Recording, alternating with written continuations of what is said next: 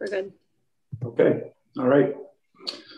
All right. Good evening. Welcome to the Southborough Zoning Board of Appeals meeting for Wednesday, May 19th, 2021. Before we start, I'll read the notice that we read for COVID. Pursuant to Governor Baker's March 12th, 2020 order suspending certain provisions of the open meeting law, General Law 30A, Chapter 18, and the Governor's March 15th, 2020 order imposing strict limitation on the number of people that may gather in one place. This meeting of the Zoning Board of Appeals will be conducted via remote participation to the greatest extent possible. Specific information and the general guidelines for remote participation by members of the public and or parties with a right and or requirement to attend this meeting can be found on the Town of Southborough's website at www.southboroughtown.com. For this meeting, members of the public who wish to watch or participate in the meeting may do so in the following manner by finding the meeting at www.southboroughtown.com/remote meetings. No in-person attendance of members of the public will be permitted, but every effort will be made to ensure that the public can adequately access the proceedings in real time via technological means. In the event that we are unable to do so, despite best efforts, we will post on Southborough's website an audio or video recording, transcript, or other comprehensive record of proceedings as soon as possible after the meeting.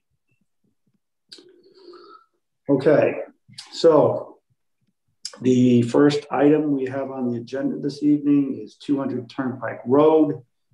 CMJ Ventures has a special permit, seeking a special permit to allow the use of contractor storage yard in a highway business district. Did I say that correctly?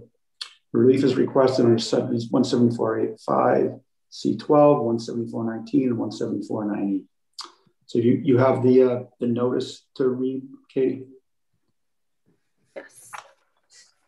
The Board of Appeals of the Town of Southborough will hold a public hearing via virtual Zoom meeting on Wednesday, May 19th, 2021 at 7 p.m.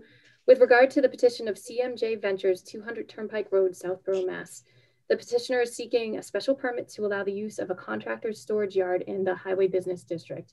Relief is requested under 174.85 C12, 174.19, and 174.9E. Pursuant to Governor Baker's March 12, 2020 order suspending certain provisions of the open meeting law, General Law, Chapter 30A, Section 18, and the Governor's March 15th, 2020 order imposing limitation on in-person gatherings, there'll be no in-person attendance by the public. And you can watch it on YouTube, as Chairman Williams had said. All right, very good, Katie. Do we have somebody waiting to make a presentation? Mr. Crandall. Hold on, we're all on. Sorry, Jason, I pulled you over a little too early.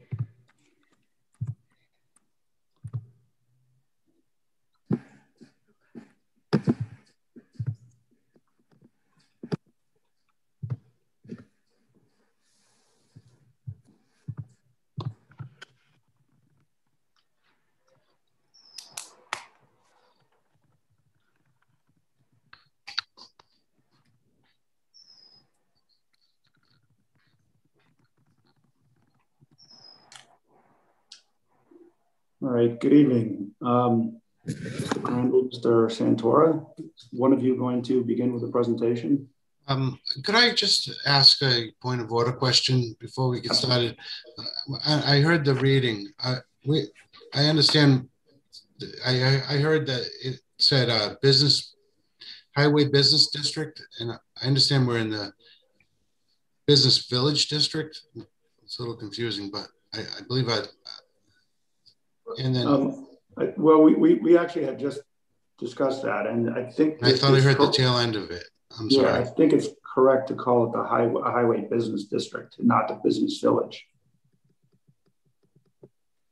I just, and I'm sorry to get off track right off the bat on a hearing, but I reviewed everything prior to the meeting just to take a look at it, and I noticed on both districts our use is allowed by special permit of the planning board. We looked at it before the hearing, but I'm looking at the zoning bylaw now, and and both, I don't know if we are out of order. We may not need this petition. So I do think it's still required. I think Mr. Nicholson made a point earlier to say, it's a minor thing, but could somebody appeal based on the fact that the application said business village instead of highway business district, which I think to me, it's a relatively minor point, but it's one that you should just be aware of. Okay. So, but I guess what I'm saying is I looked at both districts and read the permitted uses, and they both say contractors yard allowed by special permit. By special permit, correct. Craig, do you have something to say? But it says by the planning board. So I felt well yeah, that's the difference between business highway and business village.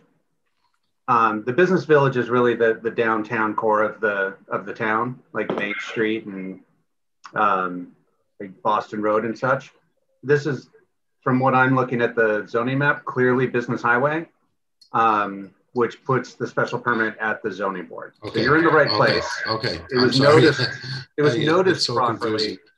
Yeah, right. It was noticed properly to the media as well as the abutters. Very good. So that's why we feel that it's still appropriate for us to hear it, even though there was some confusion on the application itself. But that's where Mr. Williams was saying, we feel it's clear because it was noticed properly. Okay. Great. But it might be that straw that somebody grasped onto if they're really opposed to you to claim an inconsistency. So it's, well, I think that, sorry to interrupt you. If you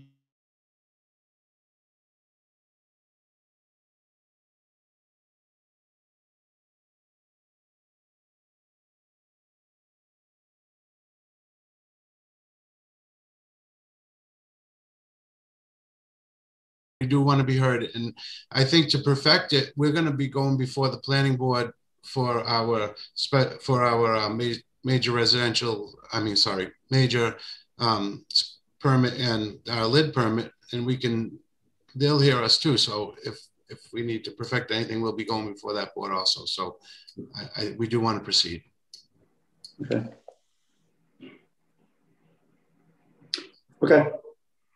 I think, yeah, I know that you do have to go before the planning board as well. So to me, it makes sense to go ahead and to continue. Thank you. Great. And thank you everyone for I know you have these meetings every Thursday night or so, or, every so many weeks. So appreciate you all being here and taking the time to hear us. I know there's a few other people on the agenda as well. So we'll be as brief as we can. Mark's going to share just an overview of the plan that we have in place, but I wanted to more or less just introduce myself. The company that the ground scare company that's looking to that's occupy the space that we're looking at, the 200 Turnpike, and just share a little bit about who we are, and I'm the owner of that company. So I wanted to ask, can I share my screen? As far as I have a quick PowerPoint that I wanted to share. Yeah, that's fine. You can. All right. Do you have to give permission, Katie? All right. Okay, right now it just says that it's disabled. So you have to.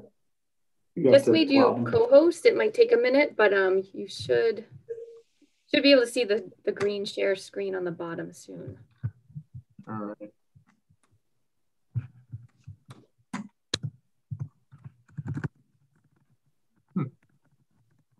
That's interesting.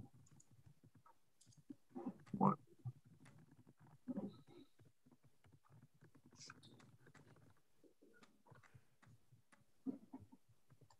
Give me 1 minute here. Do you see it? Yep, I have that.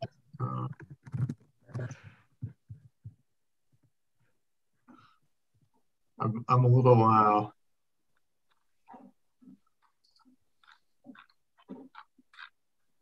unfortunately Let's see, I should have it in a second. 1, 2.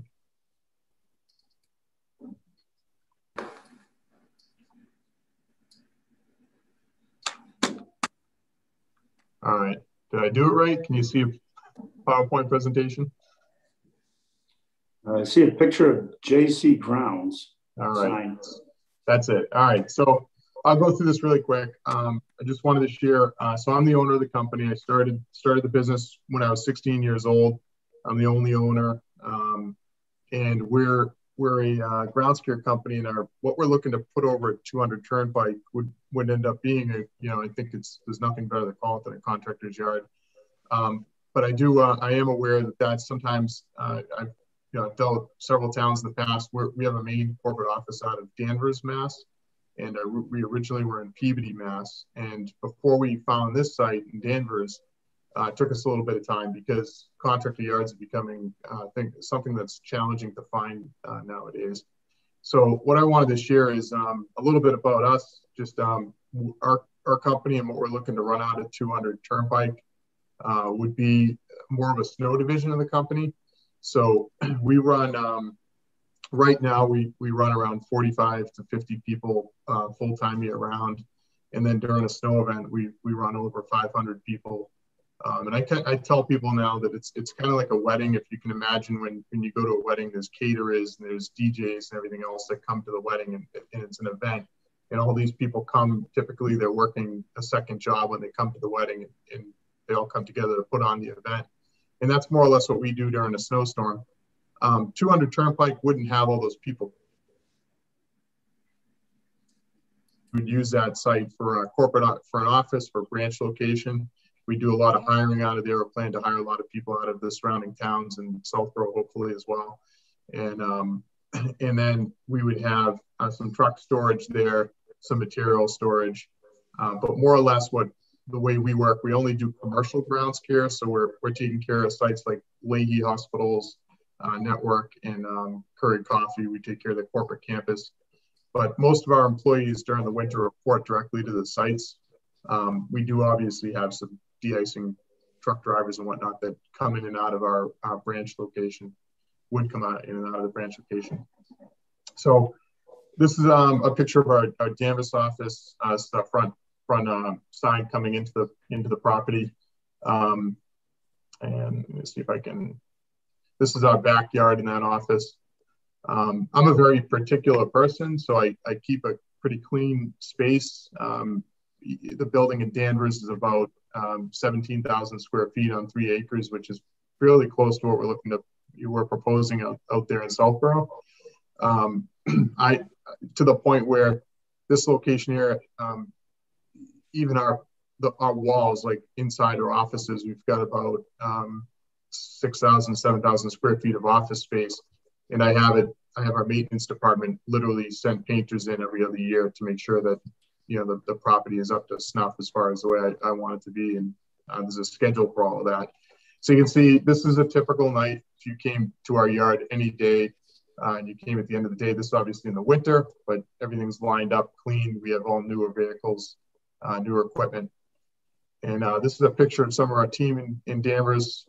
We're pretty heavy on training and safety. So we do training throughout the year for both grounds in winter, and then or landscaping in winter, rather, services. And our people are uniformed and background checked, and there's a slew of different things just to work with us, just like anywhere else that's got a professional organization.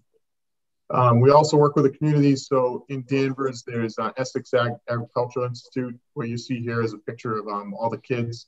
So Essex Aggie sends their kids in here several times a year, and they'll tour through our offices, and they'll also see like the different positions that are here within our company. So I like to say that, when I started this, I was a kid with a truck and a lawnmower, basically, and I was fortunate enough to really grab some great mentors, and now we've got an amazing team of people. But it's really neat to show the kids that the trades, you can still have a professional career if you work your way up. You can stay in the field and become great at what you do, but you can also work up into a management position too if that's something you'd like to do.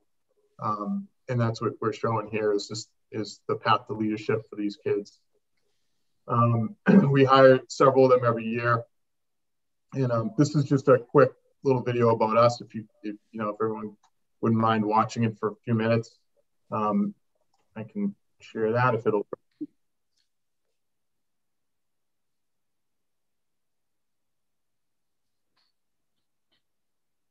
I don't have any sound. No sound? Yeah. Nope. All right.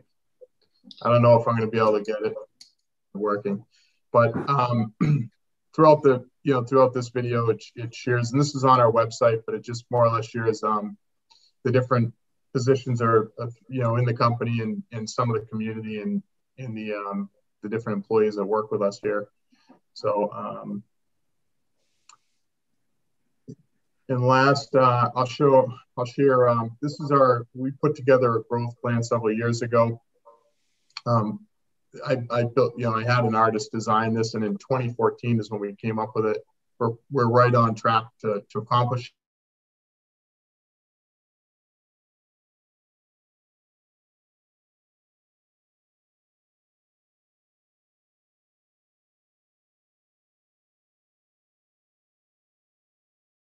Framingham, we looked in Westborough, Southborough.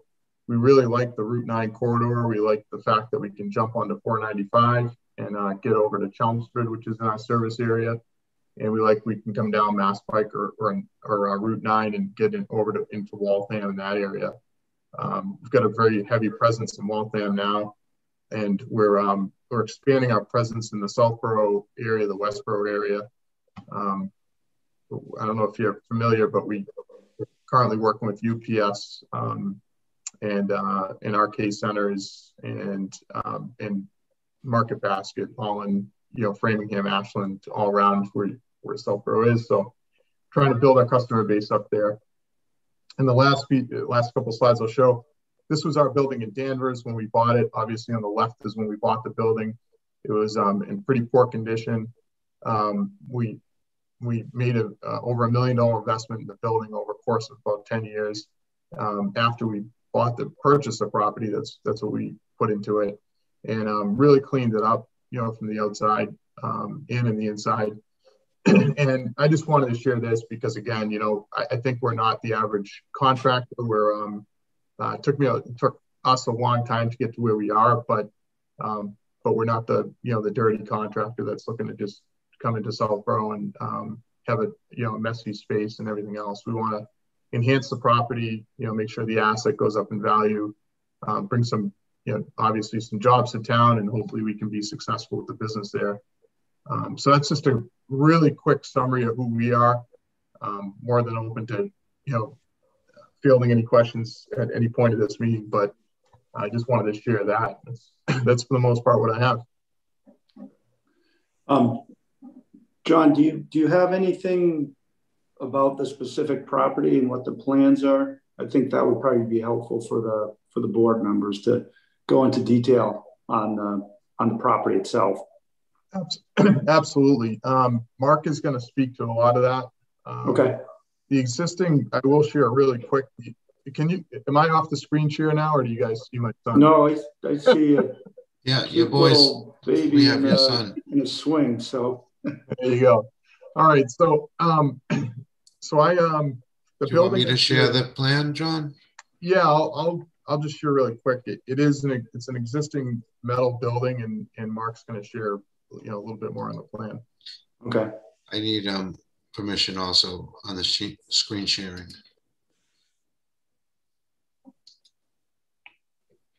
Let's see.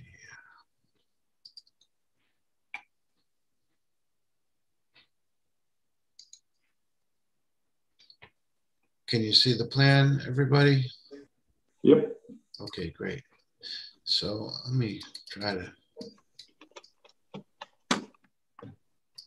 Okay, thank you, everybody. My name is Mark Santora. I'm a civil engineer from Grafton, Massachusetts, and John has engaged our services to be the civil engineer of record for all the meetings and the planning of the project, the conservation filing, and also the all the permits for the project, and will also be the engineer of record for any of the building of the proposed building construction.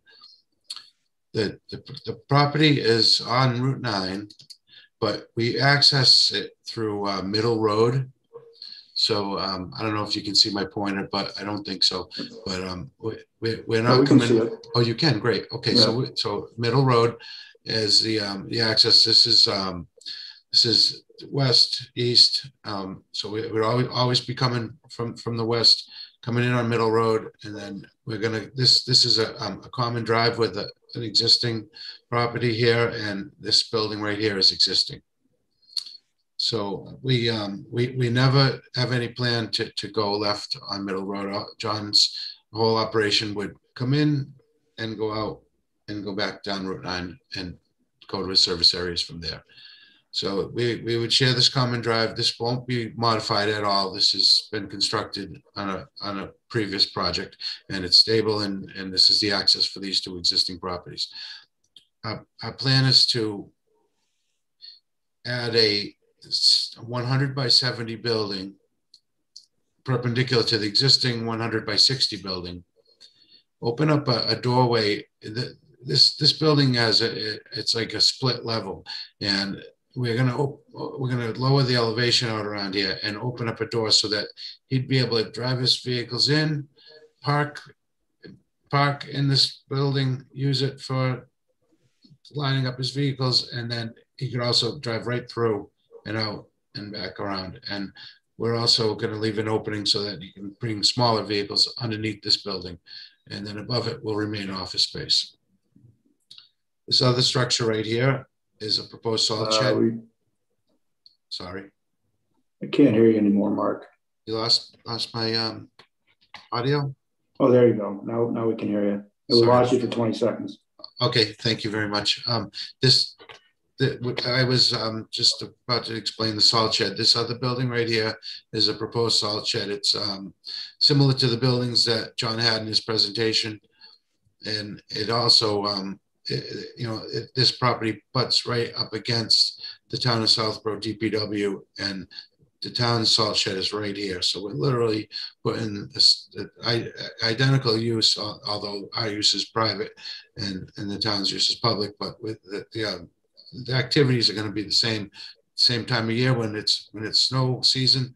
That John will use this facility to access the roads to go to his clients' private yards and maintain their parking lots. At that time, there won't be a lot of traffic. He's going to be out fighting snowstorms. At the same time, the town's DPW or the state highway are going to be out on the highway, and likely there won't be a lot of traffic during those times. That will be John's highest traffic time. And the rest of the season he will use it for his regular landscape business, but he won't have the volume of the traffic in and out of the site as at its peak during a snowstorm. We have an existing septic system that's going to have to be upgraded to a state-of-the-art septic system. Right here is the active area. This is the proposed reserve area. The site will be bounded by a retaining wall, and we'll have to comply with stormwater management. And I'm having trouble with my internet connection. Can everybody hear me okay still? Yeah, I can still hear you. Thank you. I got a warning on the screen. So we will need to comply with stormwater management and the town of Southborough's bylaws with regard to the zone on the with the planning, and it's within a zone that is going to require a low impact development. So we'll have to go before the planning board and comply with all the performance standards of the bylaw with regard to that.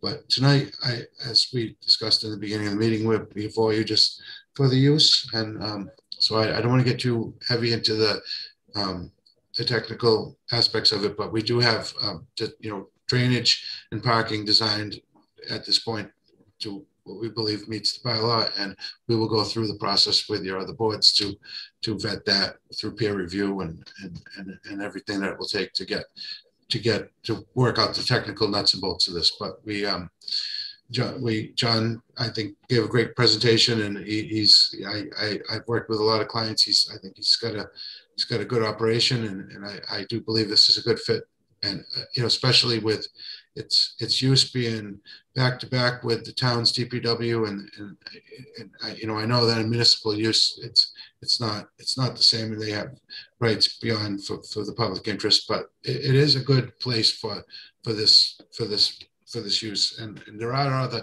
uses, I believe, that are allowed now that would be a lot more obtrusive to the neighborhood. This would be a relatively benign use because of his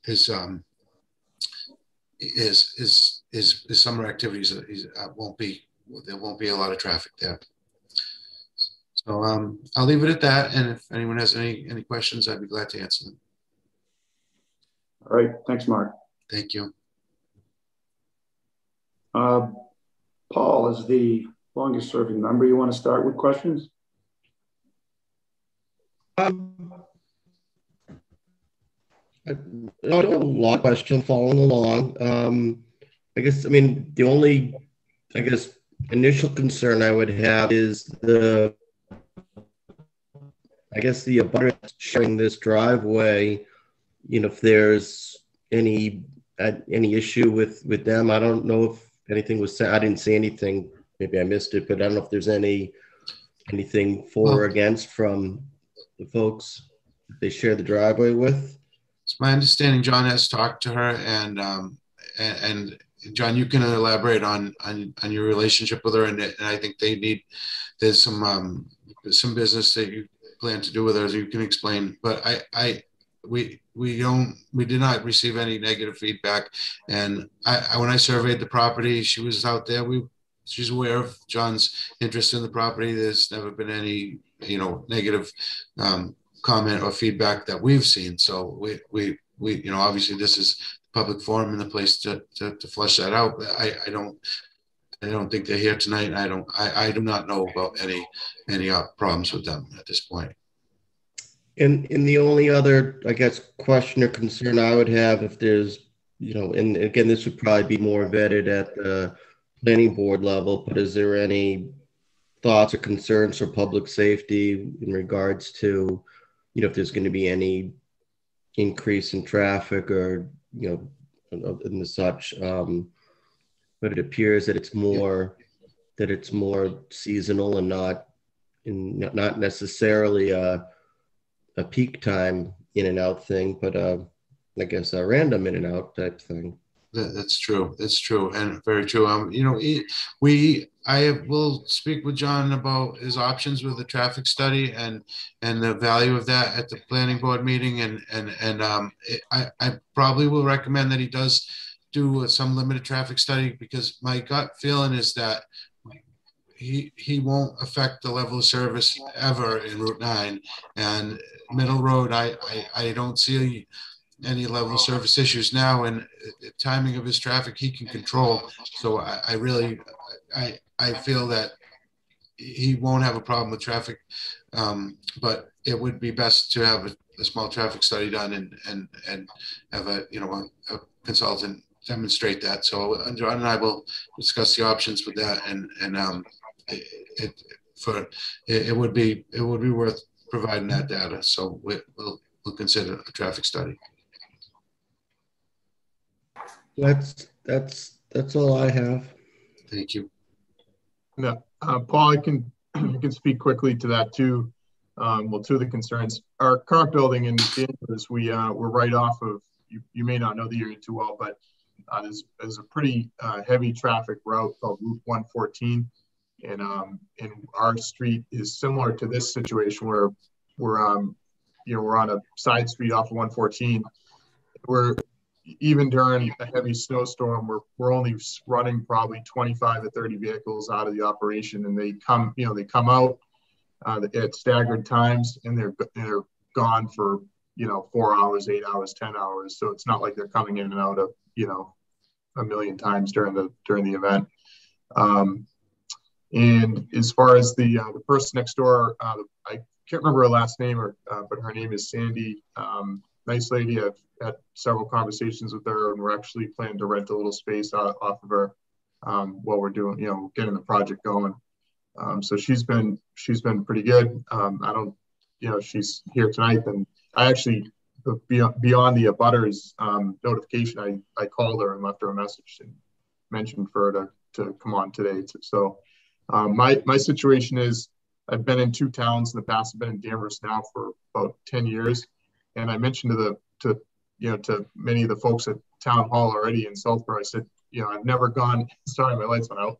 I don't go into a town pushing my way in. I want to come in and, we want the town to want us to be there, and that includes the residents. So, so that's our position. All right, thanks, John. Debbie, did you have questions? Hi there. Yep, I do. I just a couple of questions. Thanks for mentioning how many trucks go in and out. Mentioned 25 to 30. I was interested in the landscaping when it's off season, the other seasons. Is it less than that, or about how many trucks a day coming in and out for typical landscaping during the other seasons? Sure. So in our current location, so we're not, to be frank, we're not even sure yet if we're going to run landscaping out of this property. We're absolutely focused on the snow side of things.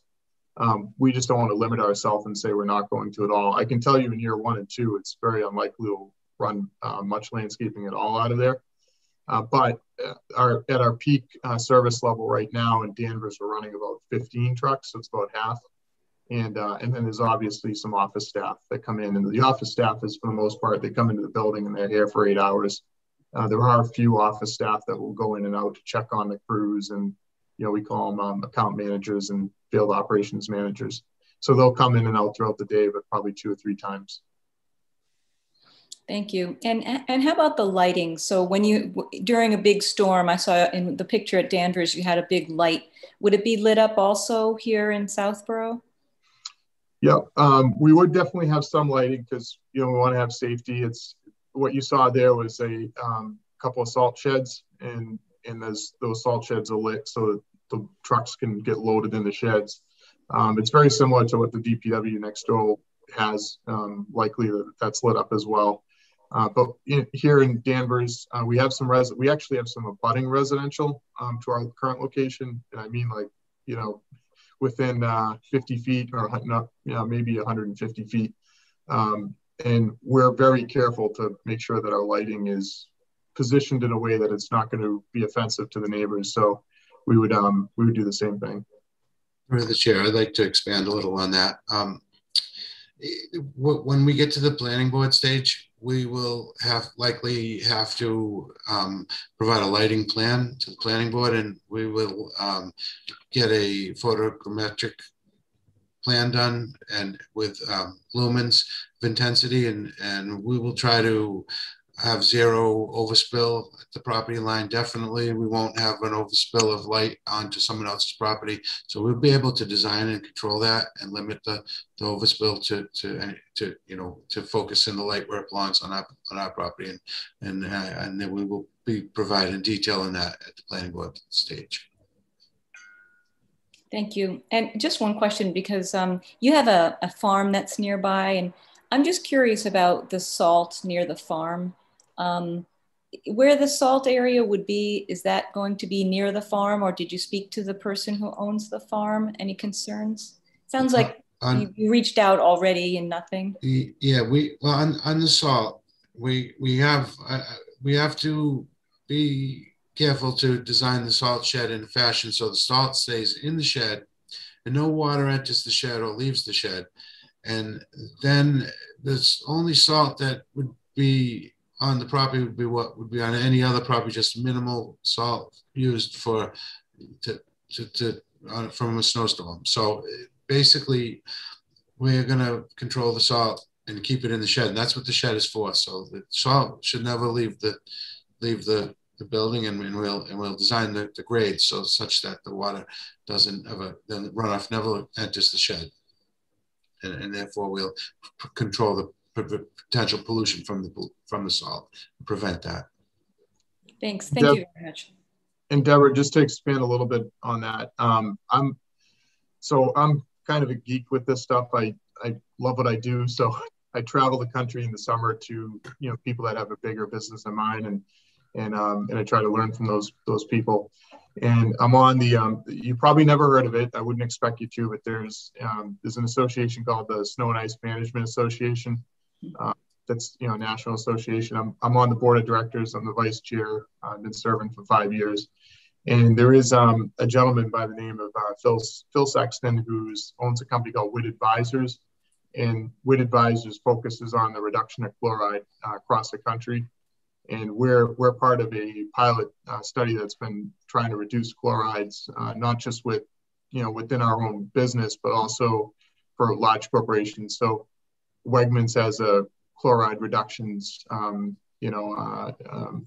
goal within the next 10 years to reduce it to almost zero. And we're one of Wegmans partners that's helping them get there. So we're sensitive to it. We've got good advisors there, and obviously we'll abide by what the town and what the code shares as well. It tells us to do. So. Great. Thanks very much. Thank you. Thanks, Debbie. Mike Robbins? Yeah, a lot of the points have been covered by the other members: lighting, traffic going to and from Middle Road, access off of Route 9. One thing I do want to touch base on is I see that the parking laws is away from Route 9. At least that's how it appears to me in the slide in front of me. And so I just, again, want to be very conscious of trucks parking there, the noise associated that's going to kick back likely to more towards the back of Middle Road. So I'm just conscious of that concern. So to explain, Route 9 is out here, and we've got a buffer of a waterway and then some woods, and then we'll have a retaining wall here, and then we'll also have our own buildings between us. So any residential, there's a house, I probably should have put it on the plan, and I can. The farmhouse is way out here, and this is all wooded here. And then the DPW is here. So we really have no residential butters, but for this one farmhouse, and we're a good distance away.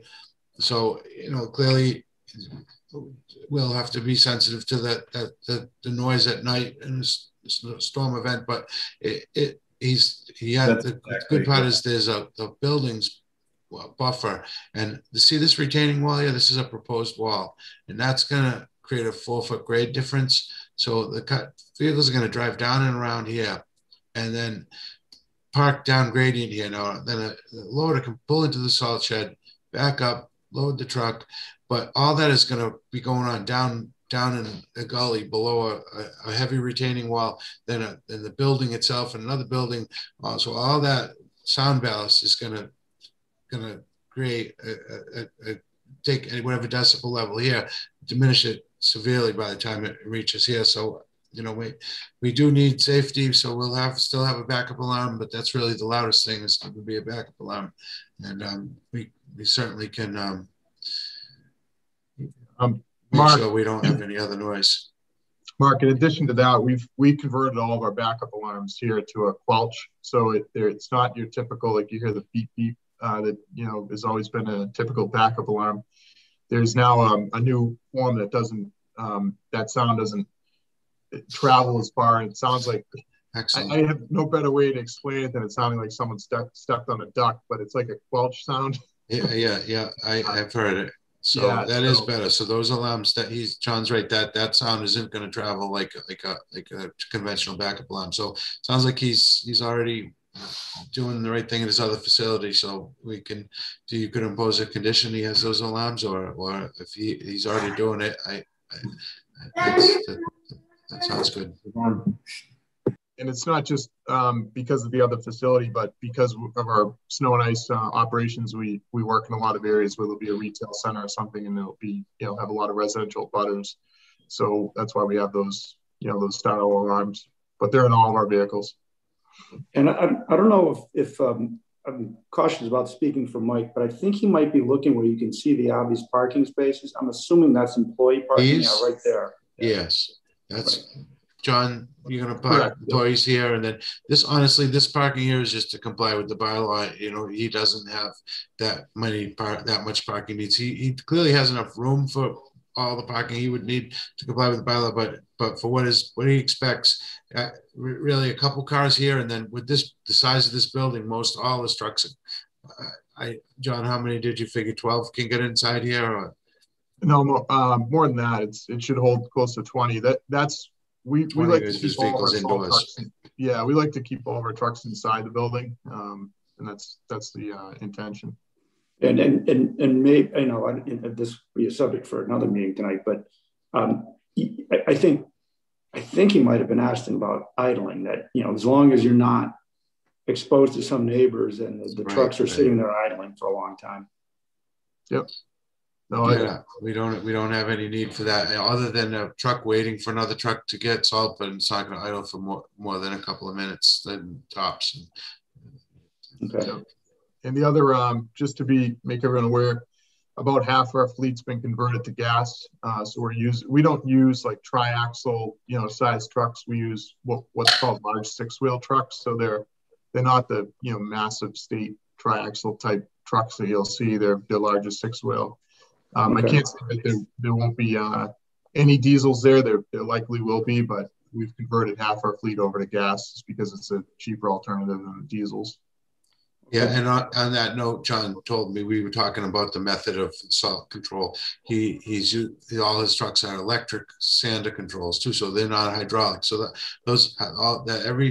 every salt truck that has a hydraulic controller, that's a potential oil spill. He doesn't have the oil. He's using all electric. So it's good operation.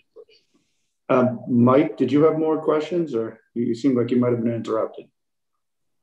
No, thank you. That's my point. Okay. Are you set then? Or I am. Okay. Great. Thanks. Craig? One other thing, just to share kind of a little bit of my somewhat craziness probably, is we do keep this site here in Danvers up, really run a tight ship. And we literally will have, almost every week, we'll have a site tour through the facility. And I don't tell my operations team when they're coming, and I do it on purpose, because I tell them that it should be, in a place that a site tour can come through anytime. But we've had, Curd Coffee, Lady Hospital. Recently we had Kimco, you may or may not have heard of them, but there's a lot of large companies that tour our facilities regularly. And we plan to do the same with Southborough. So we want to have that facility in good condition, so that, one, we'll obviously keep it in good condition, just because that's the way I want to have it. I want it to be clean, and I don't want a property that's going to be devaluing.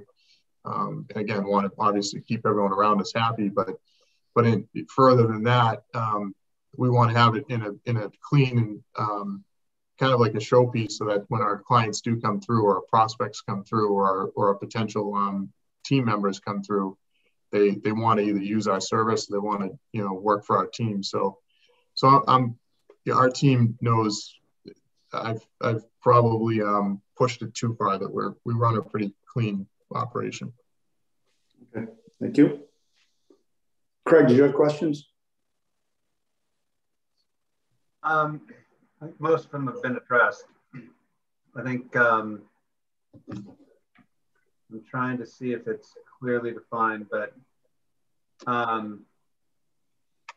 just to verify, you're not running into any issues in terms of FAR maxes or setbacks or anything like that, right? They mean building setbacks we do. If you look close at the plan, we try to make it a little bigger so you can look at the setback lines. So, see this dotted line right here? That's the 50-foot setback. So okay. we comply with our proposed building. We can comply with the proposed solid shed, even with a couple feet to spare. So we're not right up against the lot line. The only thing, and I should point this out because you asked that, as a zoning table right here, the existing property, the required frontage is 200 feet, and it exists at 161.16, but it's an existing lot of record, and we're not subdividing it, and then a building inspector didn't seem to think that was an issue, so that we just want to point that out, that we're deficient on frontage, but it's pre-existing non-conforming. Right. Yeah. Okay. Okay, and then yeah, this is the table, 50, 50, 50, 45-foot max height with 2 stories. We're going to be in the 20s. So we're good on all that. Great. Thank you. That's it for me. All right. Mark, I think the board has asked good questions here, so I don't have much. Just maybe a little bit about what's the plan on the retaining wall? How high will that be? It's a pretty good wall. It's 15, basically goes from 0, about 8, 15 at its highest. Okay. And then internally we have a high wall here for this pond. And I don't know, I still need to do test pits for the groundwater here. This pond may not be as deep, and we're working on this, but as far as the perimeter wall, its max height is 18 feet. And what's the material? It's going to be large block, heavy gravity wall, and we're going to design it for bearing capacity, for sliding, for overturning. The soils here are tremendously good, well-drained soils, so we don't see any problem with the water and drainage or really what makes a wall tend to fail is poor soils, a couple of groundwater behind the wall. So a Versalock type wall, even that though by design it should 20 feet should be fine, you see them pushing over. It's because when you get high plasticity soils with groundwater against it. Here we have very well drained, no fines, and we'll make sure to build good drainage behind the wall and use tie back. But that being said, we still will propose the gravity wall as the wall solution, because the factor of safety will be tenfold. So they're really strong walls. Very good. Thank you. Thank you. All right. That was about all I had. I don't know if any of the board members had some follow-up questions after those rounds. I have a question just on the traffic real quick. Go ahead, Jamie. Again, this might be more planning board, but my only concern is that not as much the height of the storm, but I know I see these trucks out a lot kind of pre a major storm and post a major storm. And a lot of people use that middle road to make a right onto Route 9, and there's no light there. So I just wonder about traffic backup for potential Southborough commuters, especially with it being bigger trucks. It's not easier for them to make a quick turn if they're waiting for an open space in the traffic. So that to me, when I'm looking at this, that was more my concern than the building itself. That's just where my thought process is. I know that where the DPW is, they come out, there are some traffic lights there, and then there's also the entrances to Route 9, so it's a little bit easier for them. I just want to make sure that residents aren't going to be backed up on that middle road. Yeah, and again, I think there's going to be some value. Thank you. I hope I didn't interrupt you. There's going to be some value to a traffic study to help address that at the planning board stage, and I'm going to recommend John does it. And it basically, with the way his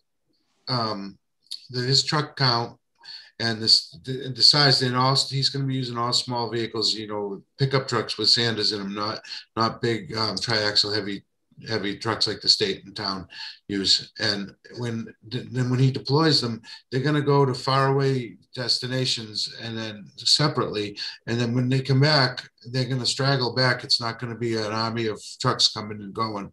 And it's not like a DPW where they would traditionally get the salt, go out and salt the road, do the intersections, come back, stand by and wait and idle and wait for the snow to build, and then go back to the road route. His routes are the parking lots that he's going to for his private customers so the only reason to come back here would either be to is park the truck because it's done, or to get another load of salt or switch an employee. But it's not going to be where they're roaming in and out of here all night long. It's gonna, and when they do come in, it's gonna be not as a group.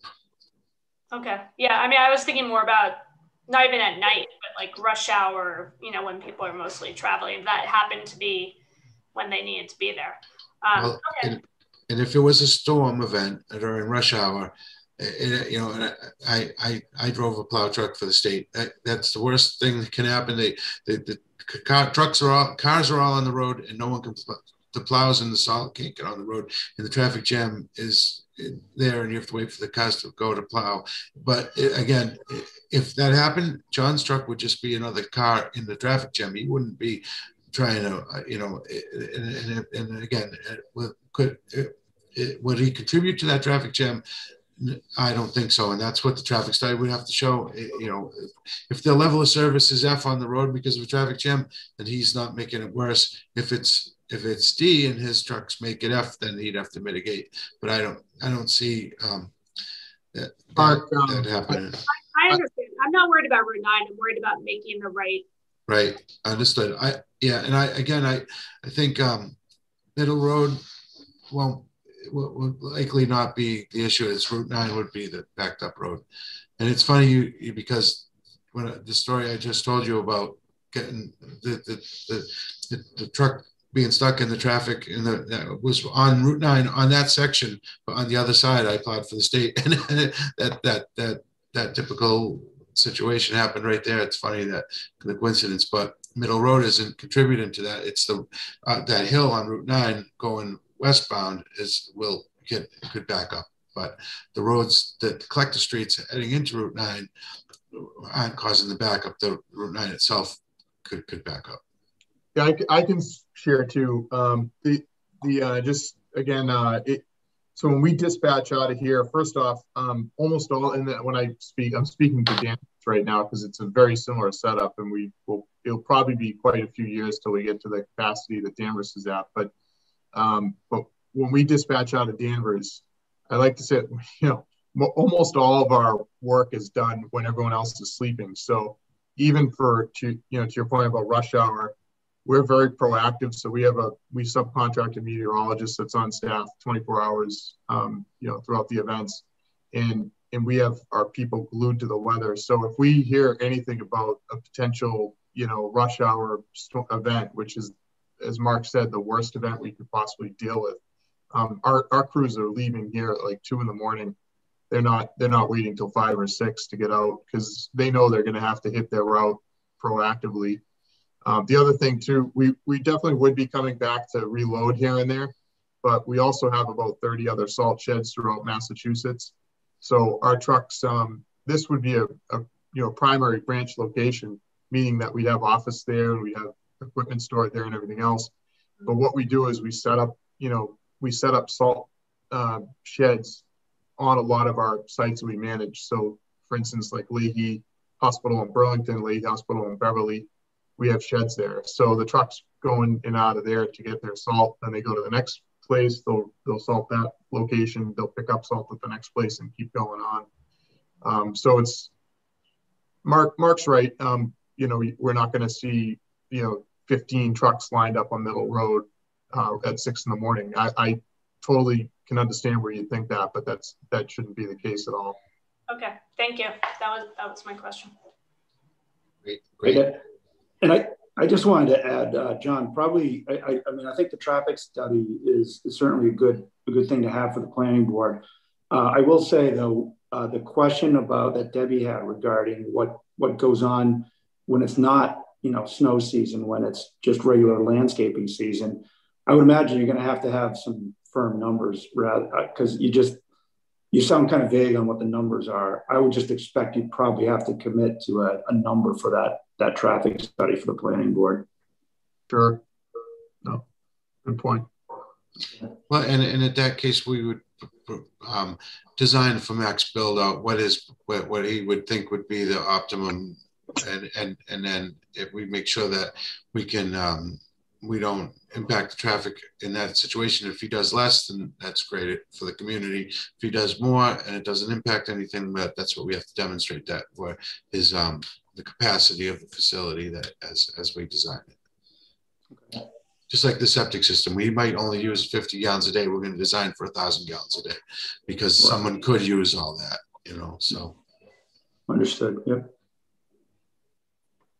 All right. Debbie, do we have any abutters, anybody from the public who wants to speak? That was for Katie, right? I'm sorry, Katie. Yeah. Okay. Sorry, Debbie. That's okay. I don't see any hands raised at the moment. And I didn't receive any letters of support or not, so. Okay. All right. David, I had a small question. Sure, Doris. I'll make it fast.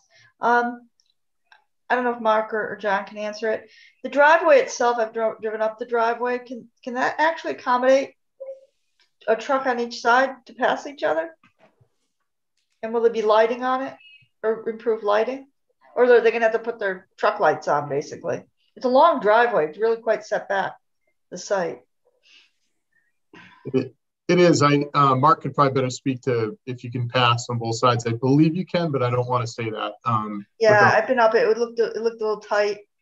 Right. So that would mean only one or two things. They rarely pass each other, which would be great, which would be unlikely sometimes, or they would be turning around in front of the existing building at the bottom, which seemed a little narrow. Mark probably can answer it quickly. Just a design, because you said the driveway was adequate. Is it actually wide enough for two trucks, those modest-sized trucks to pass each other on each side? The driveway doesn't have a. Yeah, it gets narrow. It's it does. Sorry, I had to bug out. My 7-year-old daughter came home and demanded to see me. I had to explain them in a meeting. I anticipated this question. I measured it last time I went to the property, and it's my memory 17 feet at the narrowest, and it's up 20 feet plus at its widest. Is that enough for two cars to pass? Yes. Optimally it would be 18, but there's shoulder width on both sides, and it's only right at the culvert. So this site distance, you'd see the other, and then it winds up across here. This parking. So yeah, it's an odd driveway. Yeah, so if you're coming down here and you see a car coming, you just wait here a second, the guy goes by. Okay, this is a good alternate to being backed up at the. You wouldn't even see them if you're in the upper lot, except for the lighting, if there's lights showing at night. Yeah, but once you come around here, you can see, and then there is a little parking area right here that you could wait. And then the same thing, you're coming down here, just when you get to here, you'd see a car coming across there, and then, and if neither saw each other and they both came at the same time, it's still wide enough for cars 7 feet. It's 17 feet. There's room, so they can get by each other. It's just not, they wouldn't want to go by at 35 miles an hour past each other, but it's a slow drive, and he can instruct all his drivers to maintain 5 mile an hour, 10 mile an hour across. And then other than that, there's really no other traffic, except for this building, and she would never be coming at night. So it's this access, this common drive is only for this property and this property, and their time of peak travel will be different. So we likely won't encounter each other. It'll be his own trucks he might encounter, which then they can have a policy. The other good thing is in Doris, I know, that was something that I noted when I was looking at the property. The one of the good things one of the good things about that passage is I can't point because I wish I could, but yeah, Mark, the other side of that road, it's all cleared, so you get good visibility. It's wetland, so you have sight distance, but it's not, the road doesn't go across here because the wetland juts out there and it crosses it in a couple places. And what I mean by that is there's no like thick trees or tall brush, or you can see quite a distance, especially if you're in a truck because you're up higher. Yeah.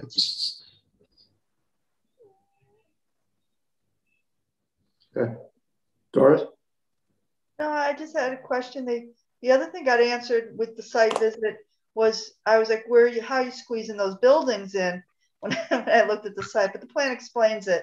I mean, we're right on the, we're back from the offsets, but we're filling every last foot up. And it makes sense, as a house, because then when you go to the backside of the wetlands, and now that I see the retaining wall, what we're going to do about that, because it steeps off in different areas because of the adjoining wetland. But no, it's a really nice presentation. I appreciate it. My question was how you getting up and down the driveway, and you're going to do a traffic study, which will help. Yes. Yeah. Thank you. Mm-hmm. All right. Well, if the board if everybody's had their questions answered, and we don't have anyone from the public who wants to speak, we could probably entertain a motion to close the public hearing. David, I'll make a motion to close the public hearing. Do I have a second? I'll second that. All right. Thank you. Who was the second? Paul? Oh, Paul. Okay, thanks, Paul. Actually, could you stop sharing for now, Mark? Yes, absolutely. Thank you. All right. So, all right. Any additional concerns from any board members? I think there's been a lot of questions. It was a good presentation. They've answered an awful lot of questions. I'm going to say that it does feel the temperature of the board is generally positive. Go ahead, Mike. Just a point of order. Do we need to vote on the? Oh, correct. We do. Thank you for that. Motion. Right. A motion with a second to close the public hearing. All in favor, respond with aye for the sitting members. Paul? Aye. Craig? Aye. Debbie? Aye. Mike? Aye. Williams, aye. Okay. So that will close the public portion of the meeting. Thank you for the reminder, Mike. Again, are there additional concerns we want to debate here? I think it's good to keep in mind that they are going to be going for the planning board. It sounds to me they're committing to a traffic study. I'm sure there's going to be more detail with the planning board in regards to lighting and the traffic. So we can discuss further, or we can take a motion for a vote. I guess the only question is whether we put a condition for them to do the traffic study. Right. And, do a traffic study and confirm that it doesn't have a greater than 10% impact. As per, it's 10%, right?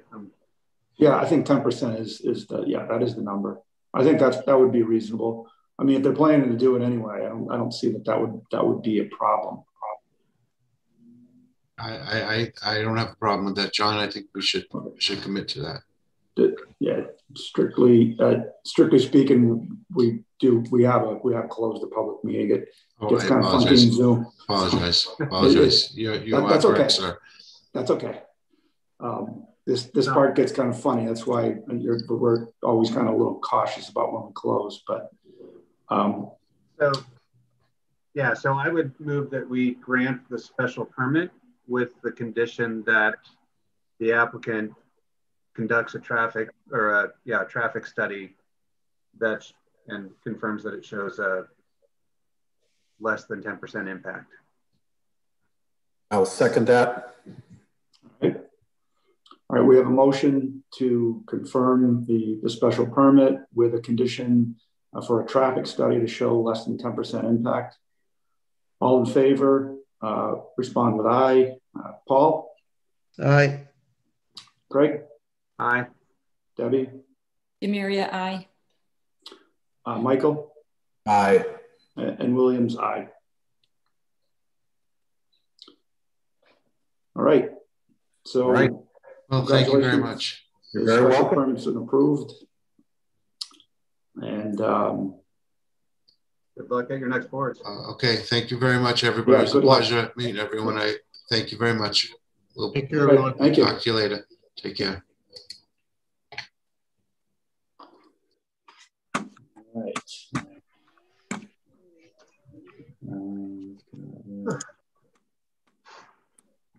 So next agenda item is, where are we here? Let me get that back. 16 Clifford Road, special permit to allow an accessory apartment. Katie, do you want to, before we continue, does anybody for any reason need a short recess, or are we good to continue? I think we're good for this one. Okay. All right, Katie, do you want to read the petition for 16 Clifford Road? Yes. The Board of Appeals of the Town of Southborough will hold a public hearing via virtual Zoom meeting on Wednesday, May 19th, 2021 at 7:15 p.m. with regard to the petition of Jason Kurtz, Kurtz Design Studio LLC, 16 Clifford Road, Southborough, Mass. The petitioner is seeking a special permit to allow an accessory apartment within the existing footprint of a single family residence in existence for more than 2 years in the Residence A district. Relief is requested under section 174.82B1. Good. All right, and thank you, Katie. Do we have somebody to present for the applicant? So, David, can I ask how we might like to proceed here? One of the things that they were supposed to submit is a letter from the planning board that they have not submitted yet. Correct. And I would imagine they'll address this in their presentation, but their Board of Health letter says it's okay as long as they don't add another bedroom, which it clearly looks like they are. Right. So I'm wondering if, you know, once the applicant gets started, that that you might want to continue this to get at least the planning board one resolved. Yeah. If they already have the Board of Health one. Yeah, we did. That was talked about, and I think we decided we should do the presentation. We know they have to go to the planning board. There will have to be a continuance to come back to us. But Katie, you were going to add something regarding the bedroom, right? Well, yeah, I talked to Dennis from the Board of Health, and he said he did clarify that 4 bedrooms were okay here. Okay, so they can do the presentation. I just didn't know if we wanted to address those up front. No, that's a good point, Craig. Specifically. No, I think ultimately I think what we'll have to do, even though, you know, we go through a presentation, I think ultimately it's going to have to be a continuance because they've got to go to the planning board. The planning board needs to submit a letter to us, and then that's when we can officially close it. Then may I make the suggestion that our next item is looking like it might be lengthy. The first item took quite a long time. If we're going to have to continue it and have them back anyway, then maybe it makes sense for the presentation to occur at that time, just to keep things moving. Yeah. All right. Well, that's if they're open to that option, obviously they have to agree to it. That would be my right. That's a good suggestion. Katie, do you want to allow the applicant in?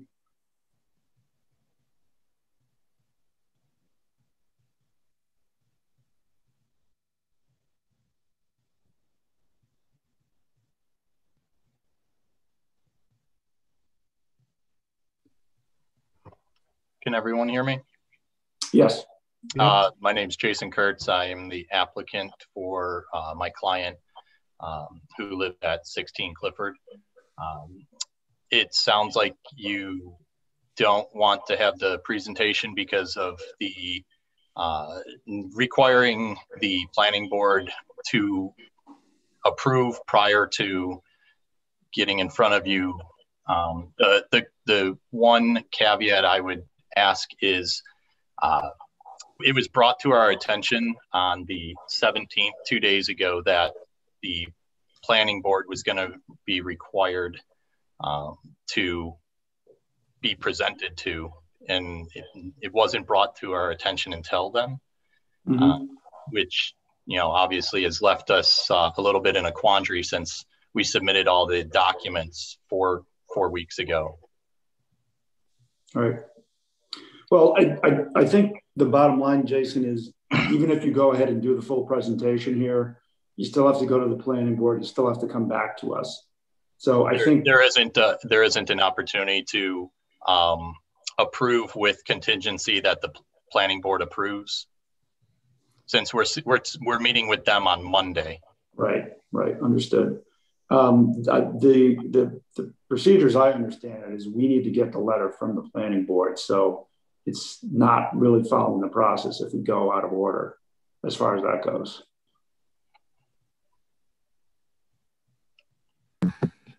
I know what you're saying, David, but I if the petitioner is here, otherwise they're going to be delayed another month. Well, I mean, I think the larger point is that it's actually we can't force a continuance. That's up to the applicant to be able to do that. So if you really, if you want to go ahead and present, you may. I think we were just asking, just in the matter of time, because we know we've got a longer hearing ahead of us.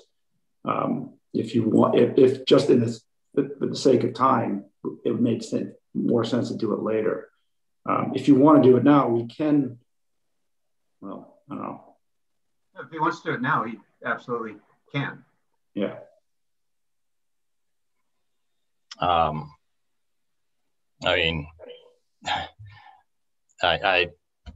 I'm not going to give a presentation now, and you're not going to be able to rule on it. So, I mean, I'm a little bit caught off guard since it wasn't brought to our attention that we needed to go the other direction first. So I would prefer not to have to present and then come back to you and present again. Okay. So again, the board can't request this, but are you requesting then to continue? We're obviously going to have to, because there's no sense in presenting if we can't get an answer. Okay. All right. Not to be too pedantic, but could you just? Oh, can we get a continuance, please? Yeah. Okay. Yes. All right. And Katie, what do we have on the schedule for our next meeting? We have one, potentially two hearings, but we can do this one first on the 16th. 16th of June? Mm-hmm. Okay.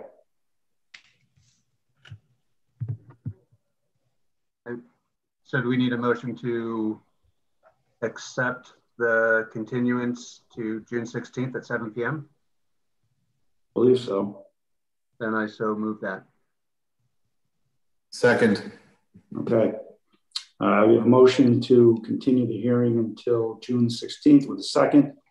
All in favor, say aye. Mike? Aye. Paul? Aye. Debbie? Aye. Craig? Aye. And Williams? Aye. All right. Thanks, Jason. Sorry about the confusion. We should be able to continue it to the 16th at 7.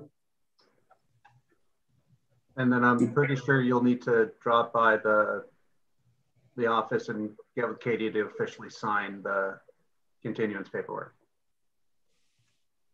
All right. All right. Thank you. Thank you. Sorry.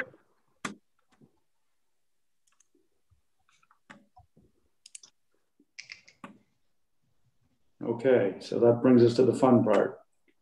325 Turnpike Road, Ken's Food Special Permit. At this point, since we are getting into the longer one, I would request a 5-minute recess. Do we need to vote on a recess, or we just grant it, right? I think you can just grant it. Okay. 5 minutes sufficient, Craig? It is for me. I don't know about anybody else. Okay. All right. Yep. We'll resume it in 5 minutes at 8:22. All right. Thanks.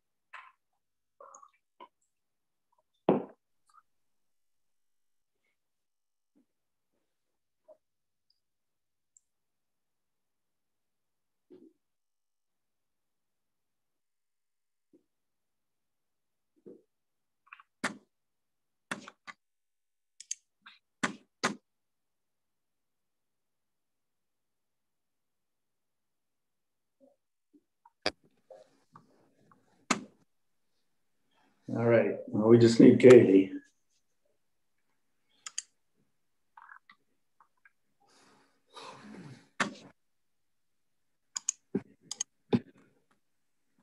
Oh, she's back.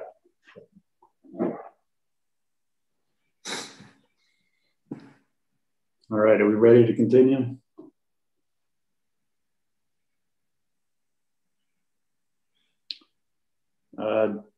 So Debbie, are you recusing? Yes, I'm recusing. Okay. Doris, you were sitting on the board the last time, so nominate you to step in for Debbie.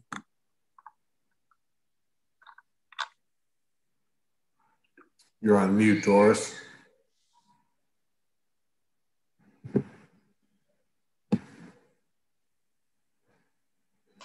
Doris? Doris, you're on mute. You're on mute. I'm in the dark.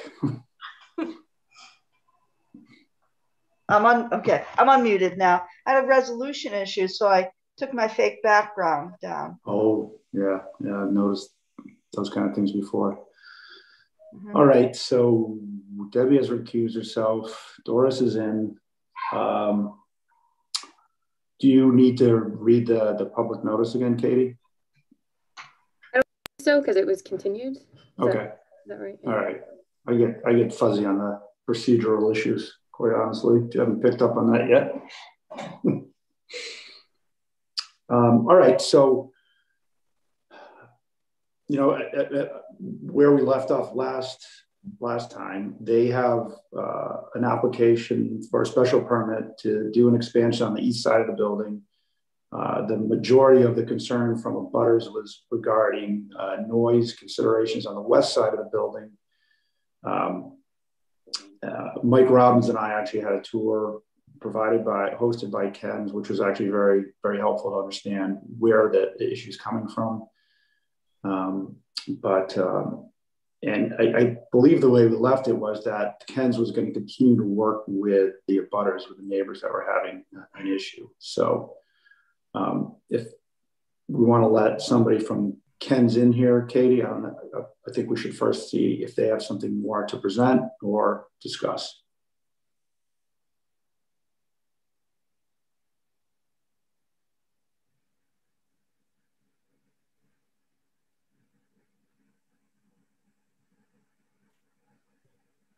Okay, good evening. Good evening, Mr. Pizzoni. I am the attorney for Ken's Foods. I actually have been before this board. I think this is my 5th time for this site. And this 4th permit in the last 5 years. First of all, I did notice something on this special permit application, and it dawned on me because a couple of people in their letters recently have spoken about the facility as a manufacturing facility. It is not manufacturing. Ken's does not do any manufacturing there. It is only wholesale distribution and storage. And I just wanted to clear that up right away.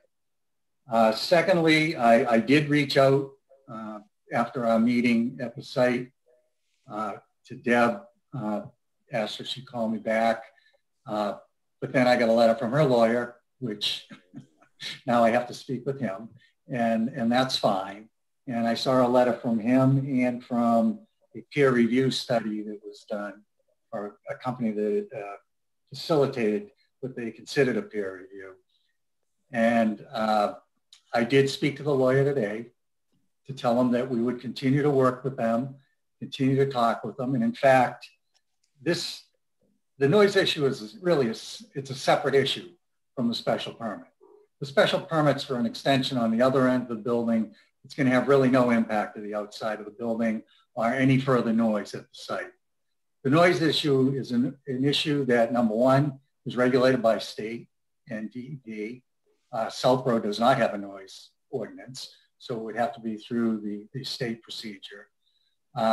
We've always said we've been happy to work and try to assess what this problem is or a situation is. When we did the first expansion, we actually built a sound wall. even though we knew that after we moved all the doors, it probably wasn't going to be necessary any further, but we understood the issues that came from the community. What I do want to revert back to, though, is we have an issue before you for a special permit to add an addition on the back side, the east side of the building, with no further traffic or any other noise outside of the facility, other than what's existing there today. There's not going to be any increased truck traffic. In fact, there's going to be some traffic that's going to be eliminated that was coming from Ken's, their operation in Marlborough, on a daily basis because of what they had to do for the restocking and the stacking at the Ken's facility. So any increase in traffic that might be going in and out, moving material from the storage and for distribution is going to be outweighed by the reduction in flow of traffic from Ken's main facility to the current facility. I think I said this the last time. I was a bit remiss because when we heard about this issue, which the first complaints came 18 months after Ken's started full operation under their facility. Had not heard anything, and I finally heard something from one of the abutters reached out to us. He happened to work for a firm that we represent, my firm represents, and he said, look, I'm hearing this noise. I want to talk to Ken's. I know you represent him. Can you come and talk to me? So I went and talked to him, and that was Chuck Agaton. He was at 28, and Deb was at 58. They both raised some issues, and they called the police there a couple of times without success in hearing things. One time, I think they did hear something one night. So it's clearly an intermittent issue. So we met with them, we talked with them, and we said, all right, we believe we've identified the issue that you think you're hearing and that may be causing this is the refrigeration. And Deb and Chuck agreed that's what we would focus on. And that's what that report did. It focused on the sound being emanated from the refrigeration, which is what everybody thought the issue was. Our guy looked at it, he extrapolated what he needed to do. And by the way, our expert, he does do work for the federal government on noise. He does a lot of work around the country, and he stands by his report. Of course, it didn't comply with as their peer reviewer looked at it and said, oh, it doesn't comply with this standard and that standard. Well, that's because we were trying to extrapolate the noise issue around just the refrigeration units, because I have an email that Deb was on and that Chuck Agaton was on was, okay, everybody thinks this is the issue. This is what the focus is going to be. This is what our report is going to go look at, okay? Everybody was happy with it, or happy with us moving on that. And again, we had said to them, it's not our obligation to do this, but we're trying to be a good neighbor. We'll do the study as long as we know what we're focusing on, okay? So we did the study. I sent it to Deb, I sent it to Chuck. I went back and forth with them a little bit, sent them July 1st, I remember it, and I've got the email, an email saying, look, I'm going in for surgery. I'll be out of pocket for a week. I think we should get together with the sound expert. If you have somebody you want to bring, let's sit and talk about this and find out what's going on. I did not hear another thing from anybody. I called the building inspector this past January before I started putting together my application to come in and asked if there had been any further complaints from anybody. She said no, that they hadn't heard anything. So I'm thinking, okay, we resolved the issue because after the sound study, Ken's even took steps to face the trucks in a different direction to try to capture the sound and have it stay on site. It wasn't until I actually called Deb just before I was filing, and I said, look, I just want to give you a heads up. You're going to get noticed because you're in a butter, even though you're 1,800 feet away.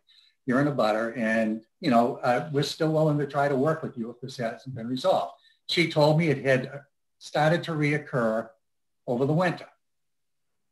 And I think we heard from her husband at the last meeting that when the snow pile was built up on that west side, they had like a recess from it. There was no, they didn't hear the sound for several days or a month. And maybe that blocked it. When we left the last meeting, I said, look, I'll talk to Ken's about possibly planting trees, doing a mound there, and putting some trees in the area where that snow dump was, basically, to maybe to take that effect in the winter where it's evergreens and minimize it. I'm kind of exasperated because Ken's has been a really good community business owner. They want to fit in. They have a facility that's on Route 9. It's actually a lot less noisy than it was when Verizon was there, when I first moved to Southborough, and the activity that was going on there then. But I think we need to look at this in two veins. Number one, we have an application before you for a special permit to add an addition that's innocuous on the other end.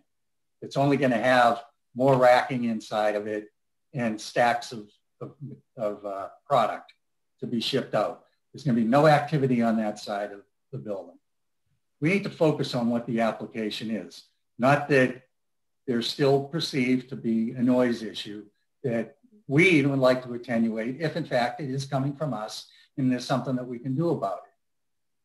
The jurisdiction to pursue that isn't really with this petition. It's really with going to the building inspector, the Board of Health, and DEP. They'll actually have another bite at the apple when we go to conservation or when we do a modification of the site plan because we're putting the building on that end. We'll have to go to a site plan review with planning board. So we know this isn't going to go away, but to impose this on Ken's at this stage delays them. It's going to end up delaying them a year.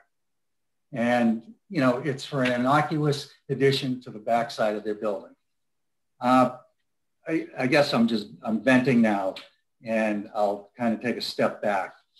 I just will point out that in the noise study that we did prepare, the second sentence, or the last sentence of the first paragraph says, this study was aimed at truck refrigeration unit noise since I understand that the long-term steady flow frequency noise is the concern of the neighbors rather than moving trucks or other noise like that.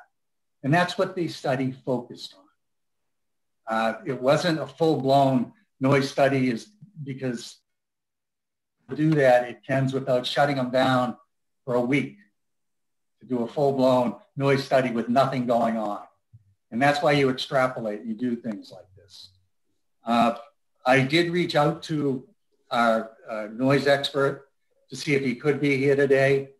Unfortunately, when I did reach him, he was out in the Midwest attending to his 95-year-old father, and he won't be back until next week. When I did get the information sent to me, I forwarded it to him, but I know he's not back yet, so I don't know what he would have to say about it. But I offered this up to meet with our sound people and with the abutters last July 1st. Ken's continues to want to do that, but we don't want to be held hostage for a special permit that is less square footage than what we came to you for, and we're giving a variance for a taller building and a bigger addition on that end of the building, which was approved by a prior board with literally not a lot of opposition. People were just concerned about what it might look like. I can say that, you know, Ken's does a nice product there. I know we have to go to conservation. I know we're probably in front of planning board. We believe that this is going to be an issue and something that we're going to continue to speak about.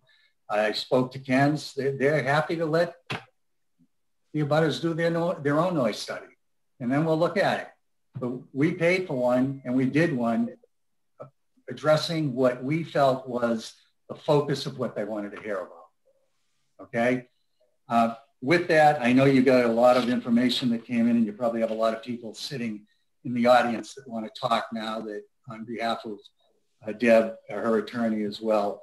One thing I would point out after I did talk to the attorney was that the first thing he talks about is a curb cut here. at this location. There's been a curb cut at this location since I was 20 years old. I am now 70. And it was expanded when Verizon went in there, and it's been active there ever since, back in the 1970s, I think it was, when Verizon first went in. That intersection has also been studied. I was chairman of the 495 partnership. And when we worked with MassDOT on all the EMC property across the street, we looked at that whole intersection where the other road comes in on the other side. The whole access at Ken's was studied by DOT, and they designed like ramps and flyovers and everything there. So there's a pre-existing curb cut there that's been there for years. And when we did our renovation, we didn't change it. We just tapered the edges properly and put curbing in and that type of thing. I was out there with MassDOT last month and with the utility, because there's a pole there that all of Route 9's electricity is on, and it's apt to get hit at some point, and we want to move it. So they were out there looking at that intersection again and where our curb cut was, and we were trying to figure out where that pole could be moved. And, you know, so all I can say is Ken has been and will continue to be a good neighbor. But I feel that we shouldn't be mixing whether or not we meet the criteria for a special permit for an innocuous add-on on a building, which, you know, you could equate to another room being built on your house. I know that the lawyer said, oh, it's 325 feet from the side setback. Well, the side setback in the industrial district is 50 feet. We're a long way from where we need to be. And we're not trying to pull a fast one. We've always worked with people. When there was a problem with the trucks going on 85, we got a call. Jim addressed it again. And we're going to continue to do that. I would just hope that this board would look at what we're here for and understand that we're going to have to live with DEP. If DEP feels that we need to do something, we have to do it. But we're willing to work with the sound people to get there. Okay. With that, I'll rest and let you let other people into the conversation. Okay. Thanks, Bill. And so I just want to, first of all, just modify slightly. I heard exactly what you're saying about the curb cut. I think the proper way to say it is they can't find the permit for it. Doesn't mean there wasn't one.